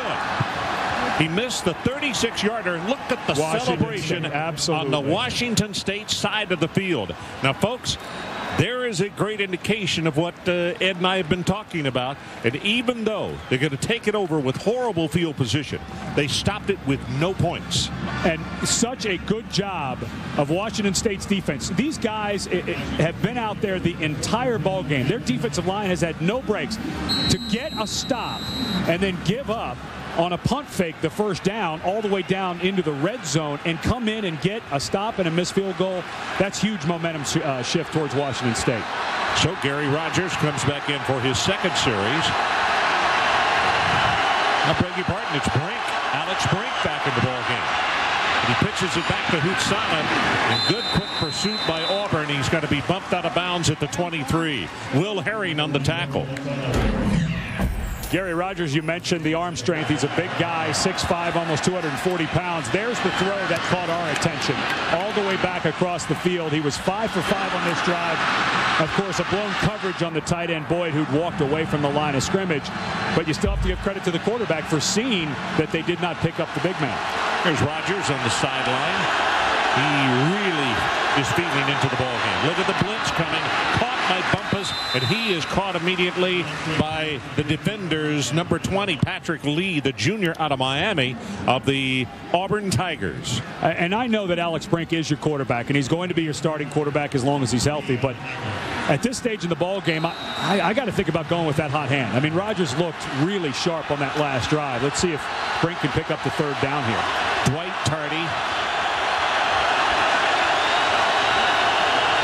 back in the ball game. But they throw it out to Hutsana. Breaks a tackle, 25-30, and I believe, yeah, he's going to have the 1st down. He stepped out of bounds, but he was 2 yards beyond the 10-yard barrier, and they'll move the sticks for Washington State. And there's where young players drive coaches crazy. Merrill Johnson has this play dead to rights and just misses the tackle. His angle was bad, Ron. He had this snuffed out, and Hutsana, who's a very fast player, I understand that, but Merrill Johnson had him dead to rights. He needs to make that tackle. So Hutsana picks up the 1st down. Now they go from the 32. Pass at the near sideline. It is almost intercepted by David Irons. David got turned around, but he had a quick read on it. Not quite as large as his brother, Kenny Irons, but a tremendous amount of heart on this football player as well. Well, and he's aggressive enough to be able to look back at the quarterback because he was trailing Chris Jordan, and that ball was underthrown. Jordan turned around upset because I think there was a miscommunication between him and his quarterback, but credit Irons for turning around and finding the ball. Auburn leads it 26-14 as we're about to go under 2 minutes to play, third quarter. See a blitz coming from the outside. They pick it up nicely. Got single coverage, and the ball is dropped by Jason Hill. We got to see that again. I have to believe either he got a piece of it, did David Irons or something, because that's not the kind of ball that Jason Hill's going to drop. And in fairness to the officials, as Irons comes up a little gimpy, they have let hand fighting go on the entire game. Good chuck at the line of scrimmage. The right arm comes out. Well, I got to tell you, Ron, I think that's pass interference. Irons stopped the progress of Hill's left arm as he went to get it. I know they're both out there fighting, but that really looked like all defensive pass interference to me. Well, Irons got his feet tangled and went down, but then Hill couldn't hold on to the football. On third down, near sideline, and now here comes flags from everywhere. And David Irons is the man who's going to be flagged. And Irons got up a little slow after that last one, and this time he said he was going to be physical on Hill the whole game. This time he just got a little too aggressive.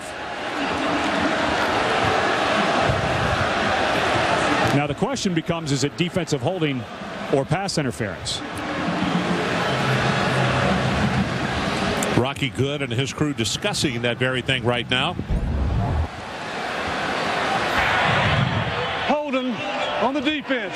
Number 4. On the pass that was to the eligible receiver. A pass that crossed the line. It's a 10-yard penalty from the previous spot and an automatic first down. Nice explanation by Rocky Good, because that's a little bit of a different rule. Because it was going to the receiver, the intended receiver that he held, it's a 10-yard penalty instead of and an automatic first down. Nice explanation by Good. 1:49 to play, third quarter. Washington State trying to claw their way back into this ball game. You see the blitz coming from the left side, pass over the middle, and again, the one thing Brink has been guilty of tonight, throwing behind open receivers. And Jordan running the quick slant, if he gets that in his numbers, the guy covering him was inside. He had lost his alignment on the receiver. Excuse me, he was to the outside. He could have gone a long way because the safety had rotated to the other side, because it looks like Washington State wants to try to get something deep to Jason Hill.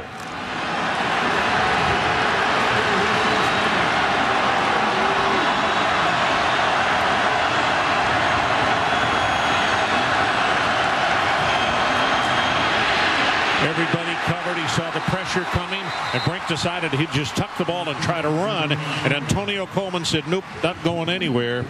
This young fella, a redshirt freshman out of Mobile, and another one of those young defenders that the defensive coordinator says this guy has a huge upside. Well, there's plenty of speed in the middle, and it looked like they may have been trying a design quarterback draw. I don't know if you want to try too many of those. Now, you're going to get pressure. Some type of screen, if you get pressure, may work good here. Third down, they need to take it to the Auburn 48-yard line. Pass almost intercepted. And it's Will Herring on the cover. When they made the switch for Will Herring to go to linebacker, it was not just for what great coverage. Man, he cut underneath that thing so fast, and that is what a strong safety would do. And since he's played that so much, knows exactly how to cut underneath the tight end. Nice job by Herring. Interesting, he's from Opelika, which is a neighboring community here of Auburn. And he really was not recruited out of high school. Boy, did that snap with the personal protector? It sure looked like it. I'll tell you, they are lucky to get that one off. If we could... Darrell Blunt, the punter, did a really nice job adjusting.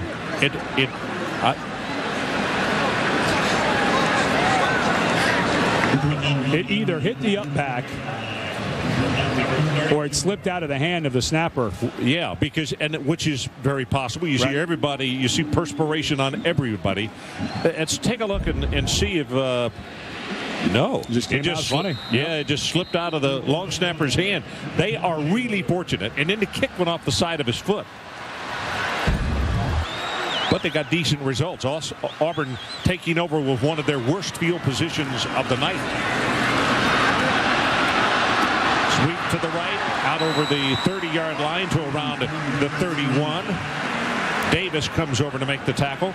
Joe Cope with a good block. is Kenny Irons with still another carry. Well, you were talking about Joe Cope, the center. Not the biggest guy, so what do you do if your center's not very big? You pull him. About 265 pounds. Does a really good job of getting downhill. And a nice block. Good job by Cope. And Cope is just enjoying every moment of this, and he knows that it is because of his tenacity and his heart that that's his starting job, and he is not going to relinquish it as we end the third quarter. And as we head to the final 15, our score, Auburn 26 and Washington State 14, as the Cougars grab a lot of momentum back in that third quarter. Let's take a break. Auburn trying to live up to that high preseason ranking. On top now, can they hold on?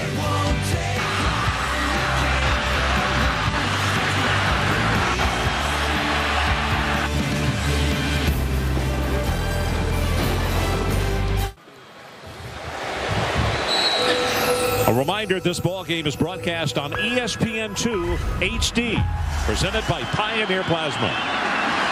So we are set to go for the final 15 minutes. Auburn scrimmages with a second down and short from just across the 30, and here's Kenny Irons, and he'll take it for the first down at the 35. Let's take a look at tonight's game track, and it's presented by Hampton Inn. Irons, the first play of the second half, 58 yards for the touchdown, but this young man right here, Rogers, came in and sparked the Washington State Cougars a 90-yard drive in 6 plays. As you can see, he was perfect. 5 of 5.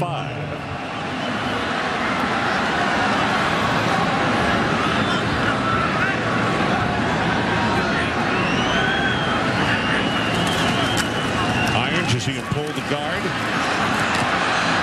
It's a good job defensively by Washington State, and he still winds up picking up 6 yards in the play. Quickly, let's go back to the studio and another update, this time on the Crimson Tide. Yes, indeed, in a tight ball game. Hawaii down 25-17 here, Ron, to Alabama, but one last shot. Colt Brennan. Are all quarterbacks named Colt now? Throws this up. Could it be? No, picked off. Lionel Mitchell. And 25-17, Alabama holds on, Ron. Okay, Alabama Crimson Tide, you know, boy, they lost a lot of defenders, and I mean good defenders who have been starters for at least 3 years. Some of those kids had started as freshmen. Brad Lester is the setback, as you see Brandon Cox with an audible here. And fresh legs, and he picks up the first down. Out over the 45 to around the 46. Tommy Tuberville has got a situation, and his offensive coordinator, Al Borges, where they have got a wealth of talent and some really good young fellows that are not only waiting in the wings, but they're there and available. And, you know, they're going to take advantage of Irons as long as they can. But they got a lot of things to choose from. Well, and I think it all boils down to the fact when we were meeting yesterday with Coach Tuberville about this program. You've got to now put Auburn, because of the wealth of talent and the depth they have at positions like running back, you have to start putting Auburn in one of the elite programs in the country, not just the SEC, but the entire country. Cox, boy, did he have a lot of time. And Courtney, yep, they're going to throw a flag. Courtney Taylor was looking around for an official. He really was not overly vocal about it, but it's going to be pass interference against the Cougars. Yeah, Christian Bass gets there just a touch early. Good read. And comes through the body of Taylor. Pass interference, defense, number 37. Penalty's 15 yards from the previous box. It was Christian Bass, number 24, not Eric Frampton.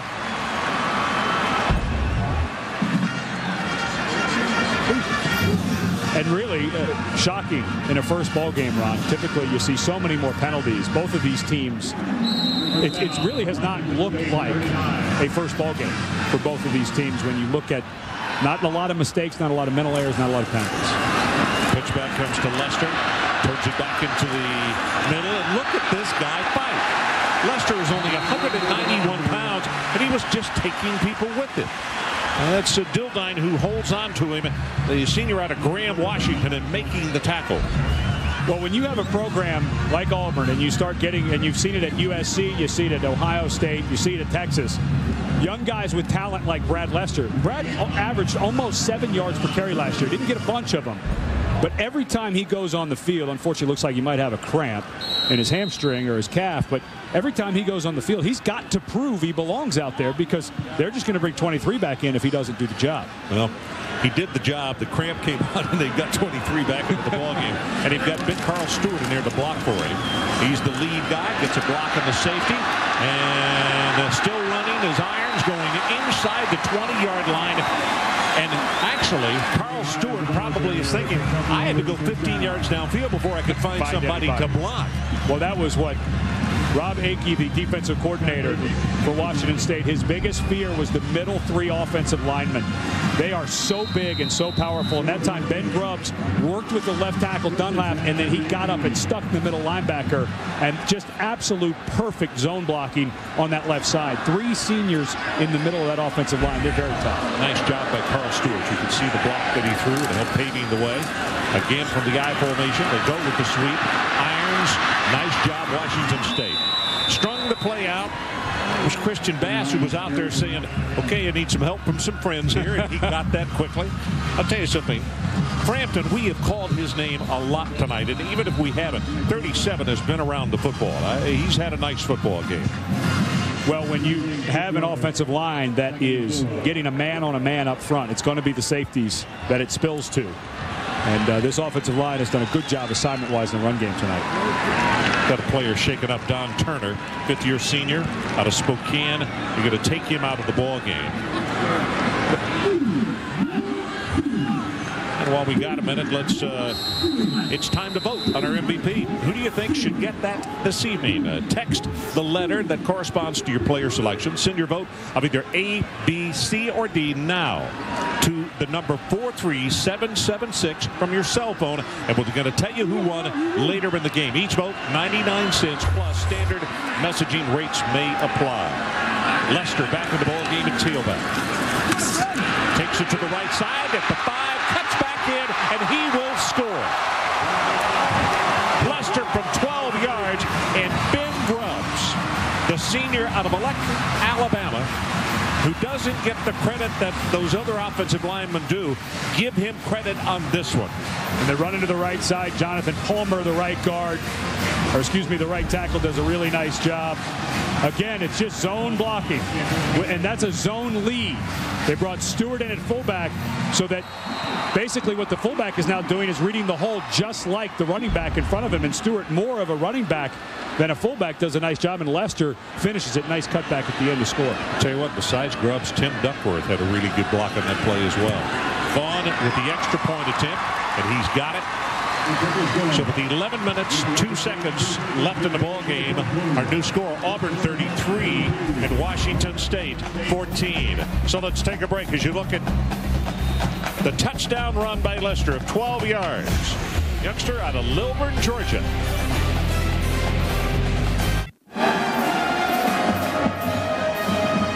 (33-14) our new score.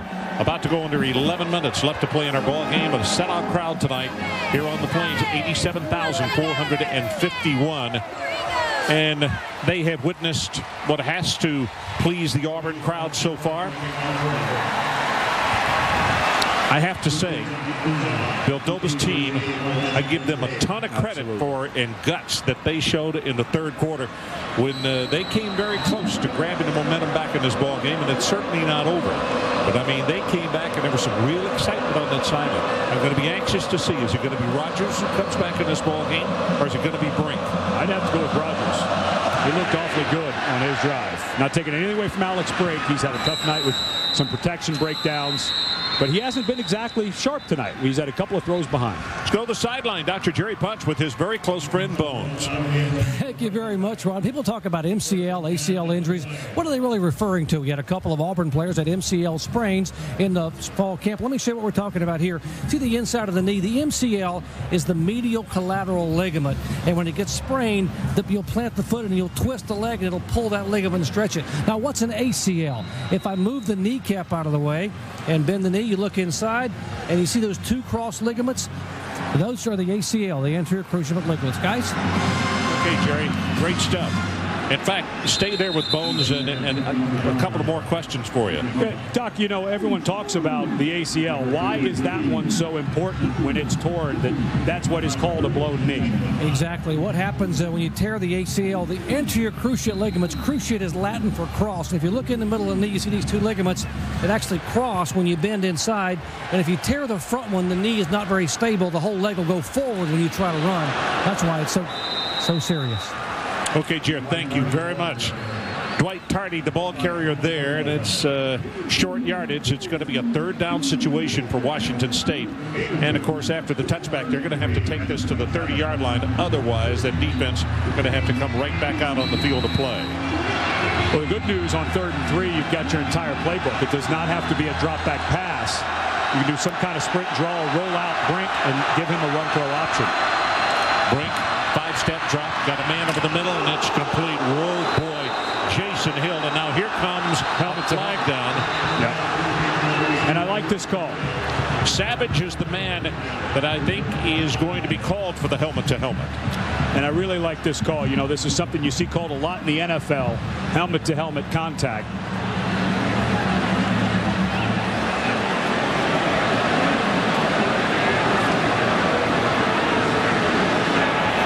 Personal foul, illegal contact to the helmet. Number 2 against the defense. Penalties 15 yards from the end of the play. Automatic first down. Let's take a look at that. Let's watch it real time and listen to the contact.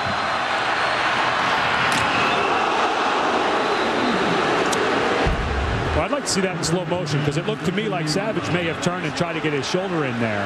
I agree with you. Yeah. Boy, I don't know. I mean, I know that's very fast for an official to see, but I wouldn't mind taking a look at that in slow motion. From the 50-yard line following the penalty. Going to step up, got a man over the middle, and just beyond the outstretched arms of Michael Bumpus. Let's take a look. It looked to me like right at the last moment that Savage may have tried to drop his shoulder in there to make this hit, which would have made it a clean hit. No, he got the side of his helmet. He was trying to duck down. Yeah, he was trying to duck down. But the rule is not intent. It's what really happened. So Savage was not trying to be dirty. He was trying to get it, but he did end up hitting him with his head. 9:27 left to go in our ball game. 2nd down and 10. Pitch back into the boundary. It's Tardy. And Dwight is going to take it around the 47-yard line. So it'll be 3rd down and long. And again, this is one of the problems that Washington State has had as Marks made the tackle. Again, playing behind the chains instead of dictating more to the defense, you know, what they want to do. And as much pressure as Will Muschamp, the new defensive coordinator at Auburn, has been able to get with just his front 4. You don't want to get into these situations because he doesn't have to blitz. He can play coverage behind a very active defensive line. 3rd down, line to make is the 40 of Auburn. Pressure up the right corner. Ball is intercepted by Herring. Will Herring. Exact same thing he did on the last time they tried to go to Boyd on the outcut, ran right underneath of it, the old safety, making Will Muschamp look like a smart guy for moving him to linebacker. Almost reminds me of the Patton movie when Patton said, I read your book. and on that play, Will Herring, it's almost like he could have turned to the Washington State bench and said, I read your playbook. I almost got it last time. Well, he's just running right through it. Cody Boyd showed him what he was going to run, and the old safety says, all right, I know you're running the outcut. I'm just going to start cutting underneath of it. A lot of people question the move, Herring going to linebacker, but this is a move not only for Auburn University, but also for this young man's future. If he's going to play at the next level, it's going to be an outside linebacker, not a strong safety. Move from safety into linebacker, which means he's playing in the box. That's totally different. But he was a quarterback in high school. Here's Irons. Irons is going to have a gain of about 18 yards in the play. And again, Joe Cope, the center, with an outstanding block. Yeah, they're getting old Kobe out there on the pulls.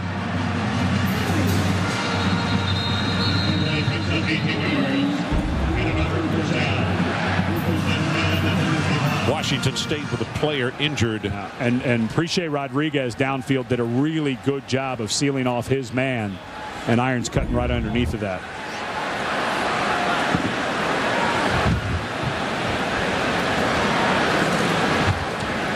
You know, when Kenny Irons walked in the other day, I knew he wasn't a big guy. He's very solidly built, but what, 203, 204? Hard as a rock. He runs so much bigger than that. Yeah. He really does. Let me ask you this.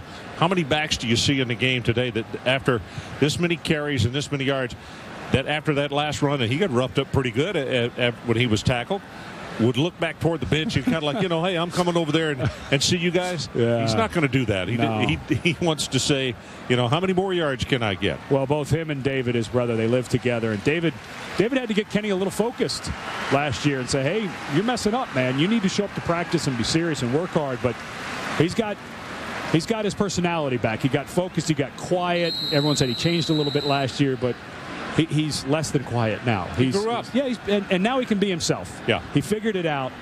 The light went on. He knew the work he had to do. He did it. He learned. Trey Smith, the other senior running back, complimented him the other day in a senior meeting, said, you have really shown me a lot over the last year. So they took him out of the ball game to give him a breather. That means Trey Smith and Carl Stewart will man the duties in the backfield. Stewart is at fullback. In fact, Stewart with a block. Kicks his man inside, and the run by Trey Smith. Let's go back to the studio and check in. Ron, thank you. You had to think that Arkansas in Fayetteville is going to have a long memory. It doesn't go back that long, just last year, 70-17. Now look at this hard hit.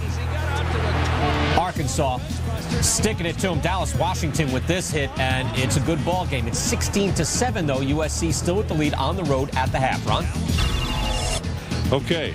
That is a message sender right there. That's Western Union.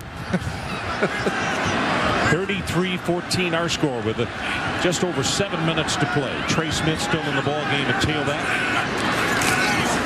He'll get the handoff back into the short side of the field.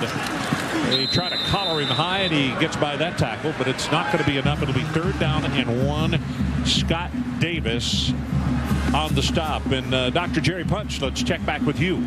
Guys, I talked to Trey Smith's mom before the game, so let's make Mama happy. Trey Smith's real name is Lyle C. Smith, but because he is the 3rd Lyle C. Smith in the family, he was given the nickname Trey when he was a little boy, and it stuck. Ever since then, everyone calls him Trey, but his real name, according to Mama, is Lyle C. Smith, and now Mama's happy. I'll fix that for him. Make sure they know he's Lyle. I'm sure that's going to make him really happy. And you already ratted out Stewart for being a violin player, so we might as well. I don't want to make all the Lyles in the audience. I think Lyle is a great name, but he's gone by Trey all his life. But there's Carl Stewart sneaking through at left guard behind the blocking of Grubbs and Cope and Duckworth, and he will pick up the 1st down. And Auburn doing right now exactly what they want to do. They're moving the football, but they're also moving the clock. Because Washington State, I know we're talking about a score right now that looks like this has been a total blowout, but I'm telling you, as far as momentum and what was happening in this ball game, Washington State came really close to getting the momentum back, particularly after that 90-yard drive.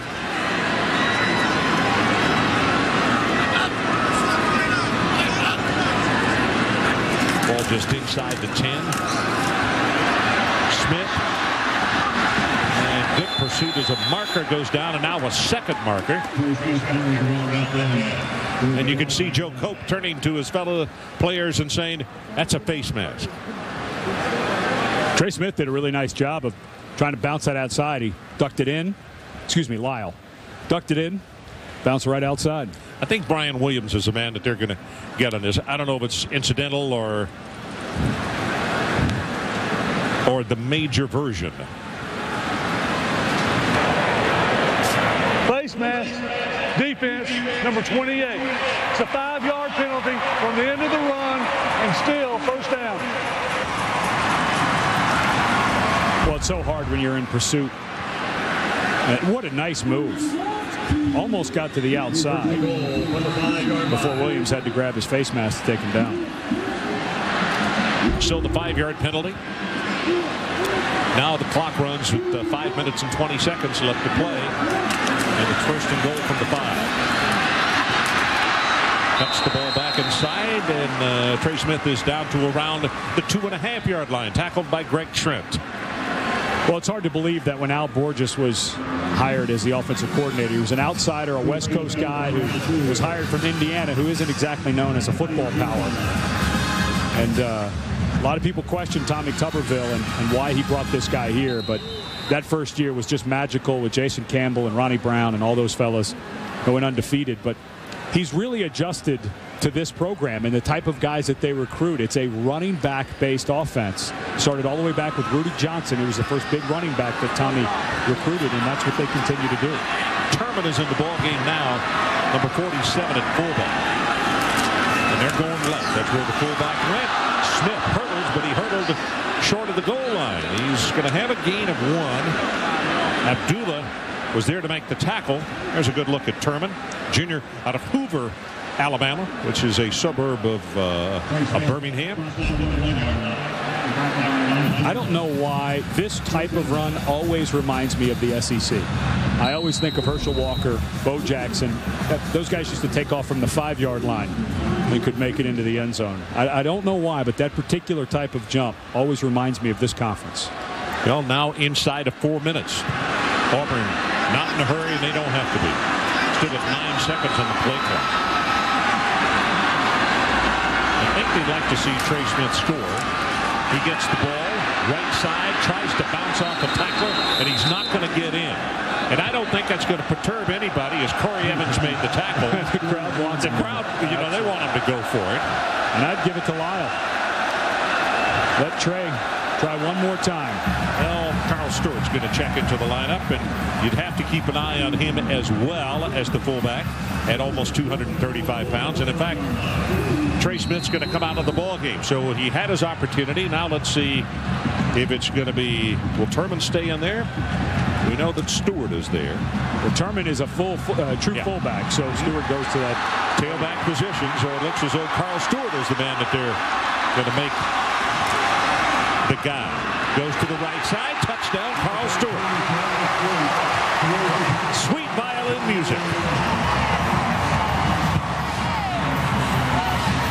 With a really good block. Also, Leon Hart, number 72. And if I'm Trey Smith, I'm grabbing the offensive line when they come over and say, hey, couldn't you have opened a hole like that when I was in? I had to jump from the 4-yard line to try to get in. I'll tell you what, they took up an amazing amount of time from when they scrimmaged at the 10-yard line. That was a good job of burning a lot of time off the clock. And that was a really nice lead block by Andrew Turman.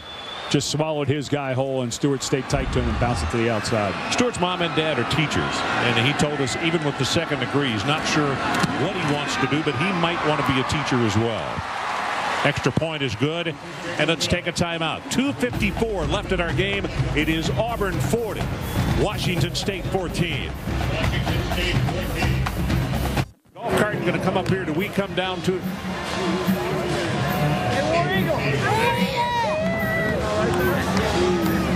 So 40-14 our score. And my goodness, we've lost a tooth. What is the Tooth Fairy bringing these days? It was a quarter when I was a kid. Is it up to like $2 or $3? Oh, at least as you look at Tommy Tuberville, 37-0 when scoring 30 points or more. And if you lost a tooth on that day, and this is word of wisdom to the Tooth Fairy who's watching tonight, hey parents, that's worth $10. I mean, that's the lucky night. That's like hitting the lotto.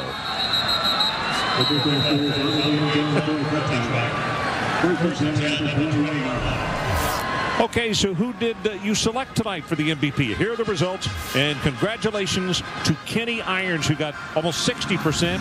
Brandon Cox, John Vaughn with 20. That's not surprising. And Gary Rogers with 6%. And he certainly deserved some recognition tonight. He came off the bench and directed his ball.